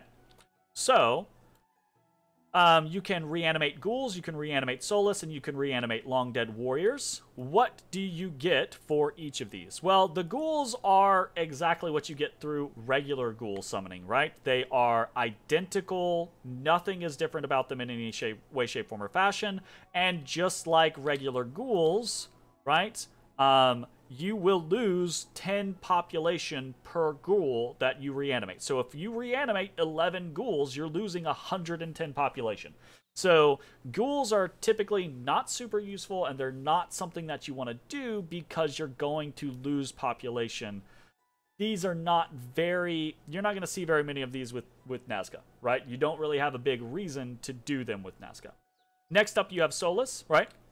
Soulless, you can make way more of, but Soulless require unburied corpses. If you have no unburied corpses in the province, you can't use them, right? Or you can't get them. So that can be a little difficult to actually do. Most nations that make use of Soulless with Reanimator priests have death scales. So they're generating corpses automatically because their population is dying. But Nazca is generally not going to want to do that. That will be very painful for them. They have very high upkeep costs. So Soulless are somewhat difficult for you to manage. One tactic that you can use is with the Hatan Runa. So if you create a Hatan Runa like location, you can generate a whole lot of Hatan Runa that will just get diseased and die, and create an ongoing supply of corpses for you to utilize. The problem with that is that even while the Hatan Runa are slaves and they're very cheap, having that many Hatan Runa is still very expensive. It will still cost you a pretty penny to deal with that kind of scenario. When you start to get Hatan Runa in the thousands, right? You're still going to be putting a damper on your income. And even in that scenario, it can be a weird situation to profit from, right? Because that's a lot to put into and a lot to have to deal with just to generate corpses, right? So what can you actually get out of those corpses? Well, you can get Soulless out of those corpses. You can get regular Soulless, which are regular Soulless and not great. Better hit points than a long dead, but worse stats, mindless, undisciplined. These things are not very good, right? The people that, or the nations that tend to use Solus because they can get Solus very easily. You, as Nazca, can't get Solus very easily, and so there's not really a whole purpose for you to use Solus unless your unique version is better. It's not. This is the Nazcan Solus, which is basically a Solus bird, but it's undead, so it can't fly. And it's actually worse in basically every way than the regular Solus. It has less HP, it's size 3, so it has lower attack density. It's just altogether worse. So even if you wanted to generate this Solus factory, you actually get worse Solus out of it than any other nation. So it's really not super useful for you to do. It would be more useful for you to do something, set something up like this, and turn it into a crow factory, right? Where you're eating the corpses for death gems, right? It would be more useful to do that than it would be to generate the Solus, right? So, anyways. That is kind of unfortunate, and that brings us to the last reanimation that you have, which is the reanimate long dead warriors. So, like you did with Solus, you have unique versions of the long dead warriors. You have access to all of the regular ones, right? Sword with some minor protection. Spear with no protection, sword with no protection, I think is one of the options. I don't know. Looks like we just have sword with protection and... Whoa, sword with protection, spear with protection, and spear without protection is what we kind of see here. So, I think there are other versions, but I'm not 100% sure. Yeah. Either way, they're long dead, right? Long dead are useful. They don't have the greatest stats, but they have significantly better stats than Solus do. They're undead, so you can use them in like rigor mortis plays or things like that. They will take a buff. They will go underwater. They're good, right? If you can generate large amounts of long dead, that can be very useful. Nazca has their own variants. They have 2 variants. Ah, there's my sword users, my swords without anything. Nazca has access to a mace variant and a spear variant. Unlike the Solus versions, these are size 2 still, rather than size 3, because all of the flesh has rotted off the wings, so the wings are no longer taking up additional space. These are wholly ununique. There's nothing special about them other than the fact that they have a different model. In point of fact, none of them wear armor, and the armored versions are the best versions of the Solus. So again, you actually have inherently worse long dead as Nazca than basically almost anyone else. So that's kind of a bummer, but at the end of the day, long dead, even Nazcan long dead, are still useful. They're just not as good, right? So that is that's the undead chaff that you can generate via your reanimation. So that's interesting. Let's talk about our summons at this point, right? So in Conjuration, we have at level 3, we have Summon Condors. At level 5, we have Summon Huacas and Summon Supayas. All 3 of these require a level 2 mage, right? So Air 2, Astral 2, Death 2. And they all cost a decent amount of gems. We'll start with Summon Condors, because Summon Condors is kind of like the quintessential thing. I have Condors, Supayas, and Huacas here. I also have Sun Guard and Condor Warriors here, so we have comparisons via what we can recruit with what we can summon. So, Condors being the first thing, and this is we're gonna talk more about this because it's much like the Hatan Runa. Condors are one of those things that defined Nazcan power at the beginning of Dominions 5 and made people made people believe, rightly so, that Nazca was overpowered. And just like the Hatenruna, no longer operate in an identical fashion to what they used to, and thus have made Nazca somewhat weaker, but with the same reputation that it used to have. Once again, I'm working off of memory here, so if I'm incorrect, let me know down in the comments, but I believe this is how it is. Summon Condors now has a 9 gem cost for 10 Condors, plus 1 for every extra level of the caster.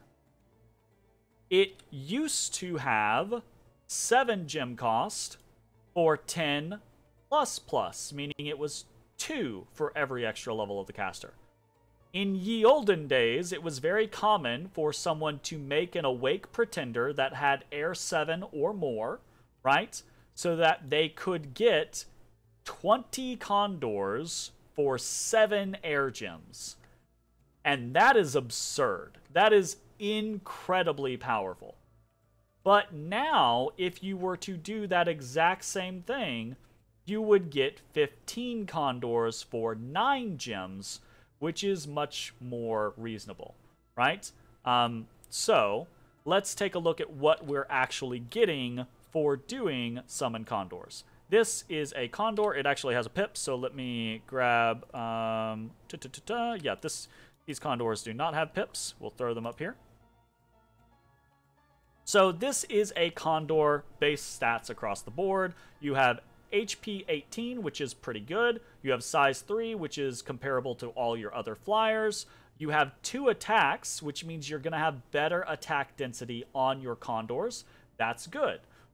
You have decent stats, nothing special. Okay strength, okay attack, not good defense. No protection to speak of because these things are animals. They don't wear armor. Oh, right. They're animals. They are animals, meaning they have abysmal magic resistance. And they can be affected by all the animal spells. So that can be very important to remember, right? They inherently have shock resistance, sacred, obviously. They are absurdly stealthy, 140 stealth. I think they are one of, if not the stealthiest unit in the game. They have a siege bonus, which is nice. That puts them up to 3.9 siege strength. They can crack forts very easily. And they have a crazy patrol bonus of 20. So these things are one of the best patrollers in the game. Very, very cool. They have map move 32, which is absurdly high.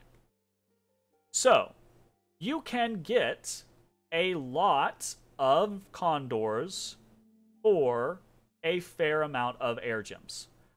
You get less or more than you used to. You used to get a crazy amount of Condors for a paltry amount of air gems. And people, you know, they quibble over the concept of like 7 versus 9 air gems. But really, when you think about it, right? If you're building to try to get Condors out as soon as possible, you are designing a bless that the Condors can take, right? You're designing a pretender that is going to be awake to research you up to those Condors and to be able to cast Condors when you get them. Having that cost 9 gems instead of 7 gems when you're only generating 1 gem per turn means if you have no other outside income, the earliest you can cast this is turn 9 versus turn 10 versus turn 7, right? Or turn 8. Right? I think that's right. I think you don't get do you get a gem the first turn? I think you get a gem the first turn. So you should be able to do 7 and 9. So ignore that. So if you can get to that, if you can get to Conjuration 3 with an Awake Pretender, which you should be able to by that point, right? And you don't have the ability to get any outside gems, it takes you that much longer to get to them. Or you have to alchemize gems, which is inefficient. And when you finally do it, you're getting less Condors than you otherwise would. And getting a critical mass, as we've talked about earlier, with the fact that your sacreds are kind of squishy is really important, right? These things have no protection, or almost no protection. They have basically no defense. They're gonna get hit. When they get hit, they're gonna take that damage, and they don't have a crazy amount of HP to survive the damage. They are relying on the drop. They are relying on there being more of them, and when they come down, they kill everything that they come down on, right? If you get less of them for every cast, and every cast costs more, that is a significant nerf, because that means you are taking longer to get to that critical mass, and that critical mass is costing you more, okay? So, Condors are really, really interesting, but they have some really inherent weaknesses. One of the other inherent weaknesses that they have is that they are animals. They have no gear, they have no weapons, they have length 0 attacks, right? That do not have a damage modifier. So if you look at their attack density, it's better than the other Sacreds of Nazca, but their damage output is actually not good, right? 18 versus 12, 14 but with a charge bonus, right? If we go up to the Supayas, 13 but with a charge. Actually, maybe they don't have a charge bonus. 17 but with a charge bonus, right? So the Condors have better attack density, but they do lower damage, and that can be a very big problem. So, super cool unit, very strong, very powerful in the right situations, but they are not, again, that Swiss Army knife that, oh, once you get to Condors, you can just pop out Condors for every turn for the rest of forever, and they're just unbeatable. Not the case. That kind of used to be the case, right? Because they were cheaper and you got more of them, and that was really hard to handle. But where they're at now is kind of manageable, especially when paired with the fact that you don't have that free kind of concept with Hatan Runa. So, very, very interesting summonable unit. Next up, we have the Huaka and the Supaya, which are both at Conjuration 5. The Huakas are actually kind of the living versions of the Supayas. They're semi-divine originators of the Nazcans, right? And then the Supayas are their ghostly versions. You don't get Supayas when your Huakas die. That would be really cool, but that would probably be kind of busted. Huakas are Astral 2, Supayas are Death 2. Huakas cost 15 Astral, Supayas cost 10 Death. So, you get 5 Huakas for 15 Astral, you get 5 Supayas for 10 Death. That means the Huakas come at quite a premium. 3 Astral per Huaka is kind of a lot, though this is relatively Mage Turn efficient. What are you getting out of your 3 Astral Gems? You're getting a pretty good unit, right? Again, this is not an end-all, be-all unit that is going to beat every other Sacred in the game or anything like that, but it is a pretty powerful unit, especially when it has a good Bless. It has 16 HP, which is very good for what you typically field. It has pretty decent stats, 12, 13, 14, and it has 15 protection, which is basically the best that you have access to. That's because it has this fire plate, and that's really awesome. So, 15 protection with 0 natural protection means these things take protection buffs very, very well. And because it has fire plate, it inherently has fire resistance, so if you throw up mass protection, these guys actually don't, there's not the deficit, there's not the downside as badly as there is for most other people, right? So that's very, very nice for them. They have pretty decent magic resistance and better morale than most of your other units do. These guys are pretty strong stat-wise. Sacred, obviously. They have Awe 2, which, when layered with the fact that they have good protection, good-ish defense, okay HP, that gives them multiple layers of defense. So these guys are way more survivable than a lot of your other Sacreds are. Built-in shock resistance 10, built-in fire resistance 10, built-in cold resistance 10. That's very nice. That means when you are in the late game and you throw big battlefield-wide resistance buffs, these guys are going to be 15, 10, 10 at the least. Or if you're doing something like Army of Lead or Gold, right? Particularly Army of Lead, the shock resistance isn't going to hurt them as badly, and they're going to remain shock 10, fire 10, cold 10 when they have the other bonuses as well, right? So that can be very, very powerful because it means most battlefield evocations aren't going to really matter to them very much. One potential downside is that they are magic beings, so they can be targeted with magic being specific spells, and you don't have a whole lot of magic being leadership, so that can be somewhat tricky to deal with. The other big thing is that they are storm immune, which we should have pointed out, condors are not storm immune. So if you run up against people who are putting up storm, condors can get fucked by storm. So huacas are storm immune. That's very, very powerful. They also have this magic lance, which has a pretty decent amount of damage on it. Very high attack value, right? So it has a +2 attack bonus. And it has a charge bonus, right? So these guys sitting at 12 strength. If you put Strength of Giants on them, they're up to 16. If you have a +4 strength on your Bless, that's up to 20, right? So these guys will hit, it's 21, 25 for base.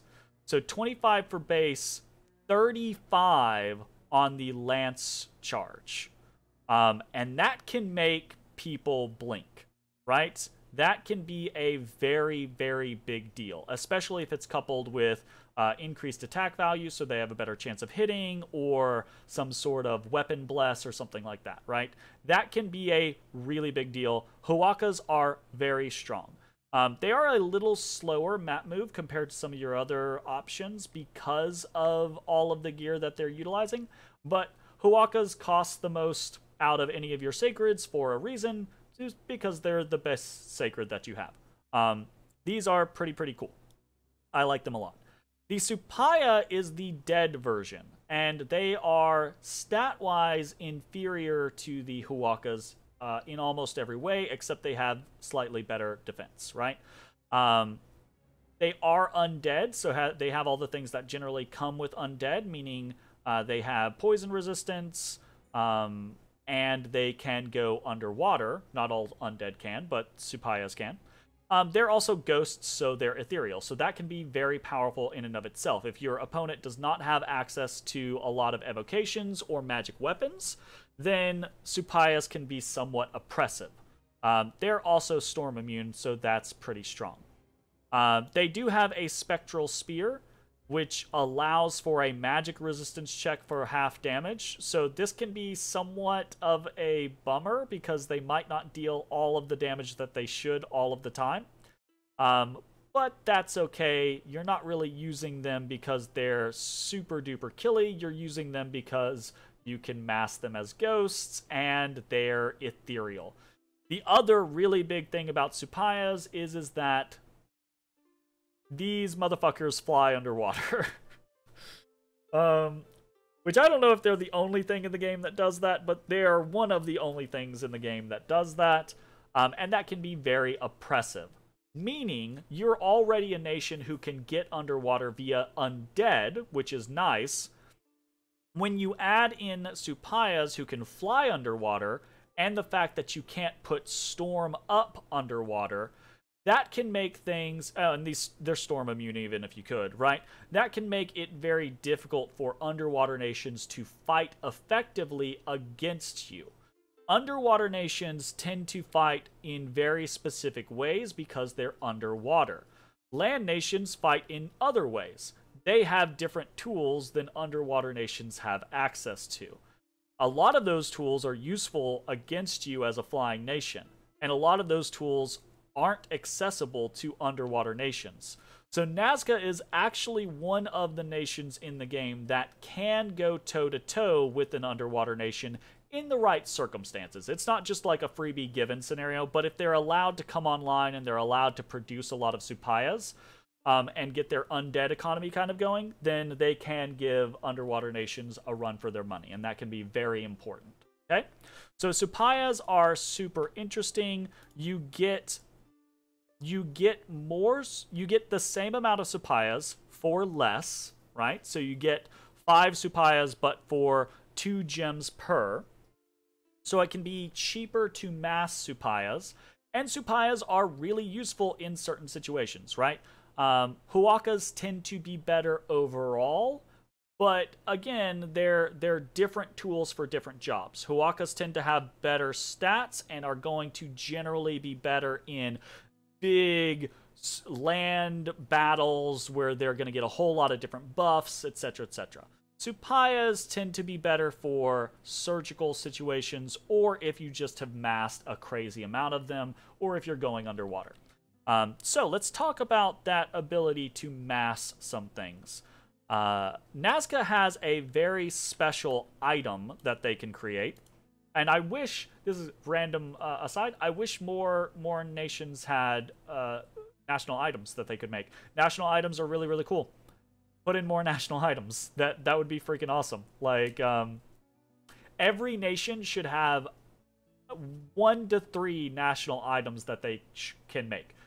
It gives so much flavor and it's so interesting. Even if the item does the same exact thing as a different item does, but just with different paths or cheaper access or something like that, it can still be very, very cool. Anyways, the nation of Nazca can make the Huaca headdress. It is a crown item, and that is important to remember because all of your Malquis can only wear crowns. They can't wear helmets, right? Crowns are laurels. So this can be a useful piece. It gives inspirational +1, command 25, magic command 10, and undead command 10, which is nice, but honestly, that's all kind of whatever, right? Like, you don't really care about that, generally speaking.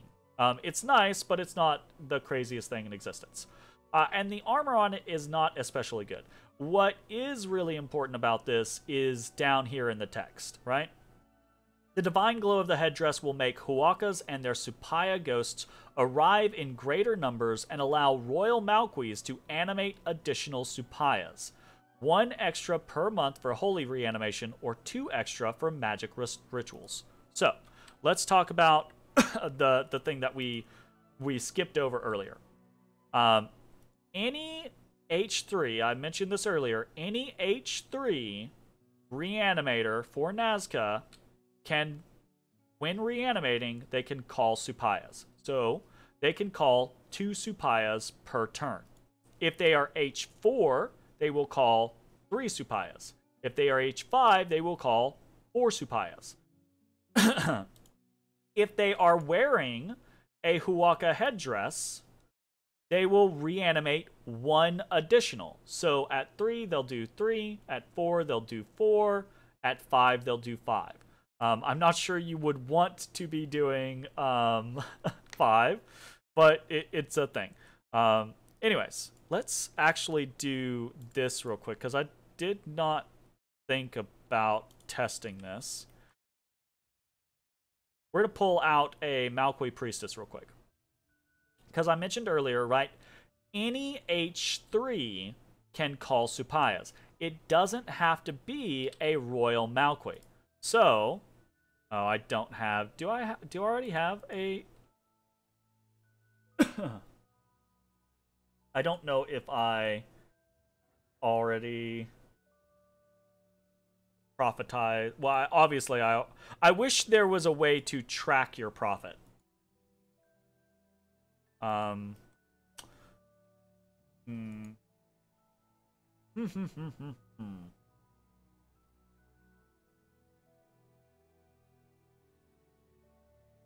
Okay, here's my profit, right? So this guy is an H4, so he can, by reanimating, because he's an H4, he would reanimate 3. Because he's wearing the Huaca headdress, he reanimates 4. So what I was going to show off is that one technique that you can actually use is very early on in the game if you want to get Supayas, because, Well, if you have a Royal Malqui early on in the game, just getting 2 Supayas per turn, that's a very expensive 340 gold per year way to get Supayas. That is not normally worth it. But if you get a Malqui Priestess, right, 175 gold, or you get an Akla and get her killed and turned into a Malqui Priestess, that is a Reanimator Priest. You can prophetize that Malqui Priestess, and they will be H3, meaning they will be able to call Supayas.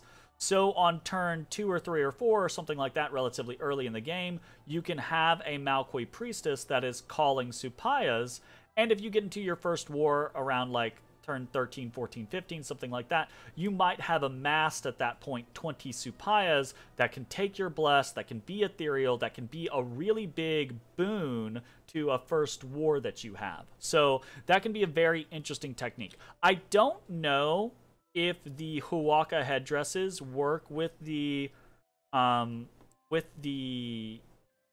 Priestesses or not. I think that they might have to be worn by a Royal Malqui. I guess I can just see. Can we put this on? We can put it on. I don't know if it will actually reanimate though. So that's something that I was going to try to test there, but we already have a prophet, and I don't want to go get the prophet killed and then wait that many turns. So that's something that I'm not 100% sure on. Aside from that, though, if you are wearing a Huaka headdress and you cast Summon Huakas or Summon Supayas, you don't get 1 more, you get 2 more. And that is, that's a way to generate a lot of Supayas very quickly, because you're getting 7 for 10 death gems. And that is a way to be more efficient for summoning Huakas, right? Because then you're getting 7 for 15, and that's not as bad as 5 for 15, right? So at a price of 10 fire gems, which is not bad at all, and the fact that this is a construction 4, it's very, very nice to try to get some Huaka headdresses going. If you are going to be generating Huakas and Supayas, which you should be if you're playing Nazca, right? Then you probably want Huaka headdresses for every individual that is going to be generating those units, okay? Huaka headdresses, very, very cool, very thematic, very fun national item. Use it.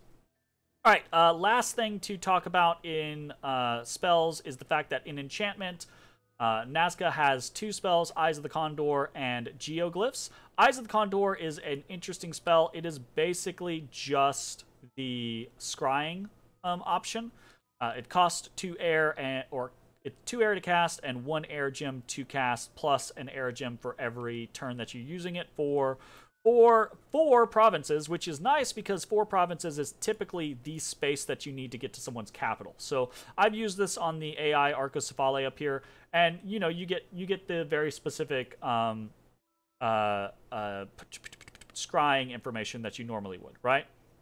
So you get exact amount of enemy units, you get a good representation of the enemy units, you get the strongest commander, you get local defense information, etc., etc. So this is not the most useful thing for Nazca in the world, especially since your air gems come at a very big premium, but it is useful enough to use on the occasion, right? If you need to know what's going on in a province and you're 4 away from that province, you can figure it out. It's doable.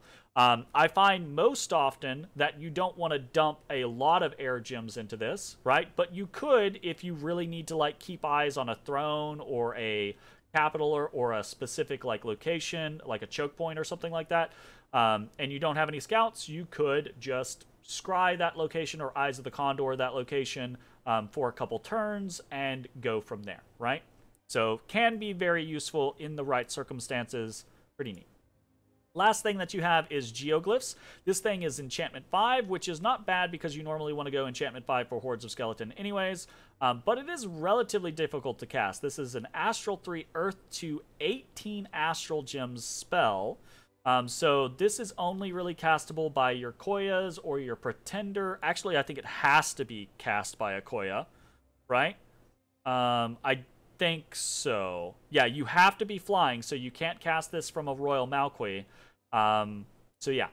So what does this do? This is very thematic. This is representative of the actual geoglyphs of real life Nazca, right? This boosts magic scales by 2, which is neat, right? It reduces the MR for enemies in a province by 2, also neat. And it increases ritual range by 1, which could be very, very strong. Okay, cool. Awesome. Yeah, except it's not really awesome because it can only be cast in wastelands, which is kind of trash, right? So we have an example out here. We have these geoglyphs. The problem with only being able to cast it, I get it from a lore, from like a historical perspective, right? Like the geoglyphs are etched into what is basically a wasteland, right? But in a game mechanic standpoint, it's very difficult to make use of this. There tend to be very few wastelands in any given game, right? So you might not even have access to a wasteland to be able to use this in.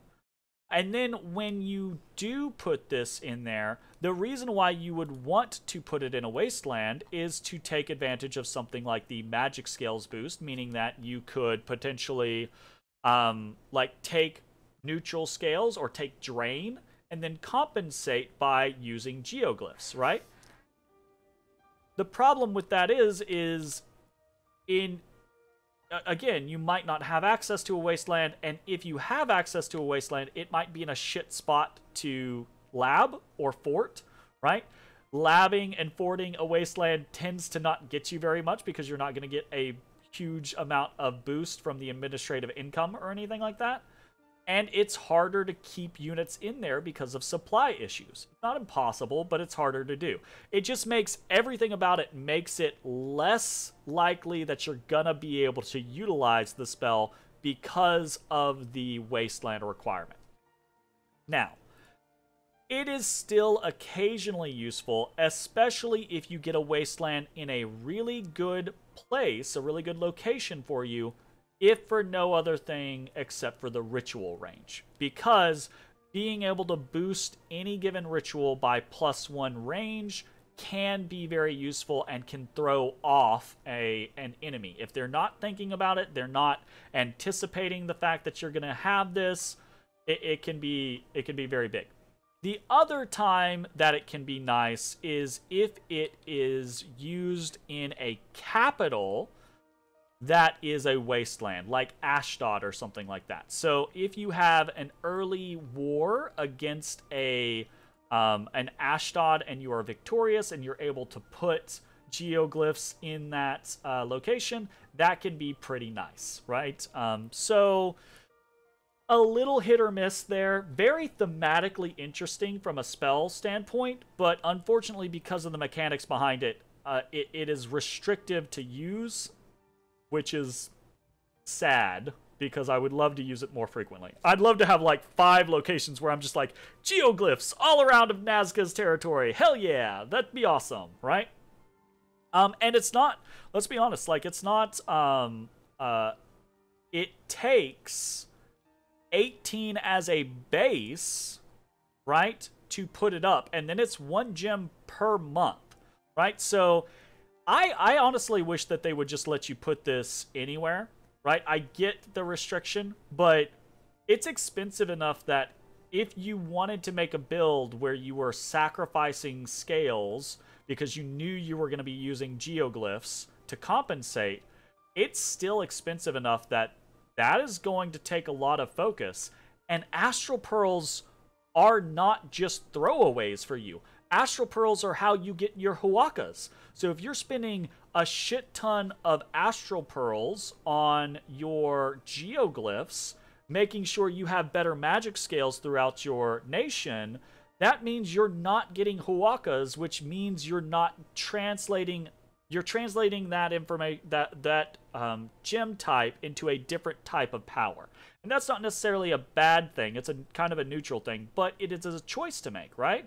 So I really do wish that you could use geoglyphs in any location, or at the very least, use it in wastelands and plains, right? Like, just regular, not even farmland, right? Just regular plains, right? Because if you could do it in regular plains as well, you could you basically increase the amount of places that you have the ability to use it in.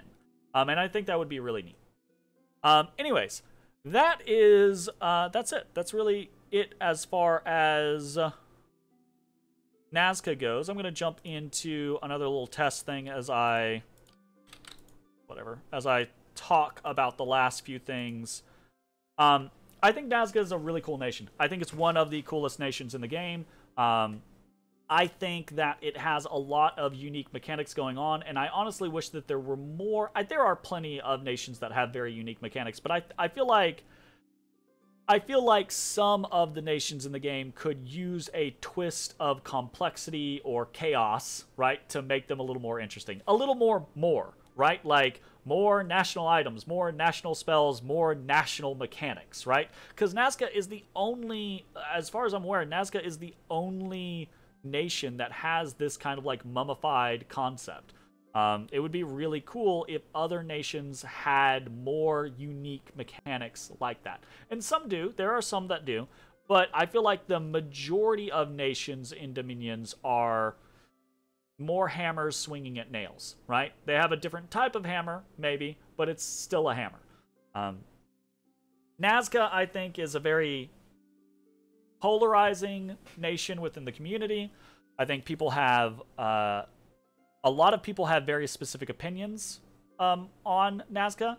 I think, generally speaking, that most of the experienced players, most of the really... And I'm putting words in people's mouths, so if you are an experienced player and you're like, bullshit, then again, hit me up in the comments. But I think most experienced players look at Nazca now and they're like, yeah, Nazca is strong, and if you can get to the late game in a good position, you can do really, really well, right?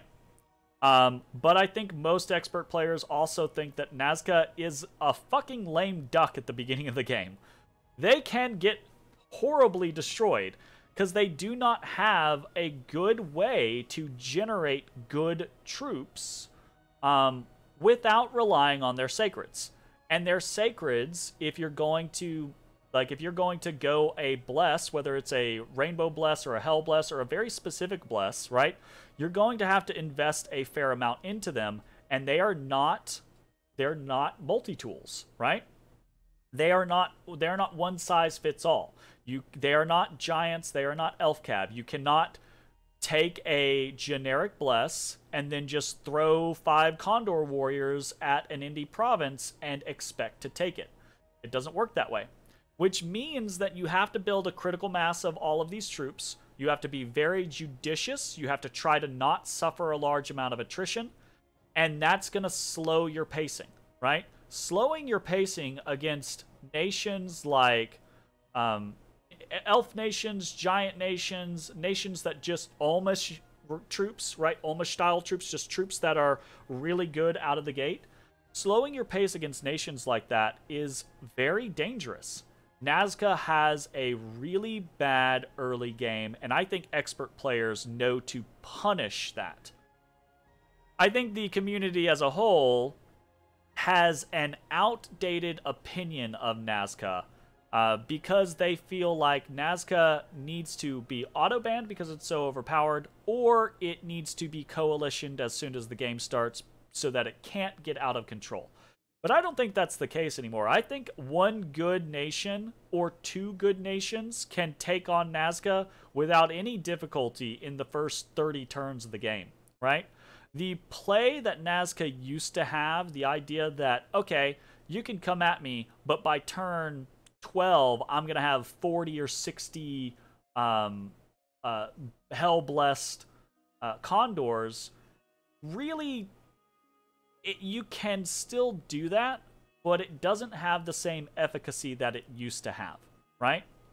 It's still possible, but it doesn't work in exactly the same way anymore. And even when it does, there are ways around it, right? There are ways for certain nations to be like, great, you have 60 condors. I don't give 2 shits. They're not going to kill my blessed sacreds. So when you throw those 60 condors at me, I'm just going to kill all of them, and then I'm going to come kill you, right? So I think the opinion that the community, as a general opinion, has about Nazca is probably a little unwarranted now. Though, again, I do think Nazca is very strong if they're allowed to do what they want and get into the mid and late game in good style. If they get to the late game without a good basis, though, I don't think they're that threatening, right? They can still do some things. Obviously, you should not let anyone just have a free reign, right? But if Nazca is in a 12-player game and it's turn 70 and they don't have 2 or 3 caps and they don't have a good economy going and they're not in a positive diplomatic position, I think they're probably dead, right? Or at the very least, they're playing spoiler. They're not playing to win. Nazca needs to make it to the mid to late game to get going, right? To take advantage of the awesome tools that they have. And when they make it to the mid to late game, if they are not there in a good position, they're not going to do anything with it, right? If they are up against giants or elves or heaven forbid, good researchers, right? If they're up against like an Arcocephale or like an underwater nation that's been able to like sit around and research, then I don't think Nazca's gonna do much of anything in that type of situation. So I think the general opinion is overboard on how overpowered Nazca is. I think they used to be very overpowered because the Hatenruna and the Condors made it to where their big weakness, the early game, was way more manageable for them. Now, that is much less so. So even if you don't kill Nazca in the early game, even if you just kind of bloody their nose, that bloodied nose is such a loss of momentum for them that I'm not sure a Nazca that doesn't out and out win their first war, I'm not sure Nazca can really do much. Obviously, like, these are all caveats, right? If Nazca gets in the first war and they don't out and out win, they just kind of like stay around and they're small, they can become a big threat later on if they're left alone, if they have good scales and a good economy, etc., right? But that's not how people typically play. Typically, you get bloodied, you're small, you're food. Someone's gonna come for you, and as a small Nazca, you're not gonna be able to really do anything about it, right? Anyways, I can wax poetically about this forever. I think it's a super cool, super fun nation. I'm very excited to play this in a tournament. I'm so awestruck that I actually got to pick it. It's crazy. I think I am the only Nazca in the entire tournament, like 16 games or something like that, 100, 200-ish people. So that seems really fun. So I'm really looking forward to that. And I'm really looking forward to people telling me how bad I am and how wrong I am about Nazca when I don't win with them. So, I'm also really expecting, just because of some of the conversation that's happened in the chat already in the channel, I'm really expecting to get coalitioned right out of the gate, and I'm not really expecting to make it past turn 20 because, again, I think the community's opinion is, fuck Nazca, kill it with fire, right? So, we'll see how that all works out. This has been an incredibly long video. Thanks for watching. The next video will be the Pretender design one, which is about an hour, so not too bad. And then we're going to jump into the game. So I hope you stick around for what is probably going to be a very short series. Fingers crossed. Thanks for watching. Bye-bye, everybody. Hey, everybody. Thanks for watching. If you enjoyed the video, consider leaving a like, commenting, or subscribing. It really helps me out. If you'd like to see me live, head over to my Twitch at twitch.tv/thedistanthorizon.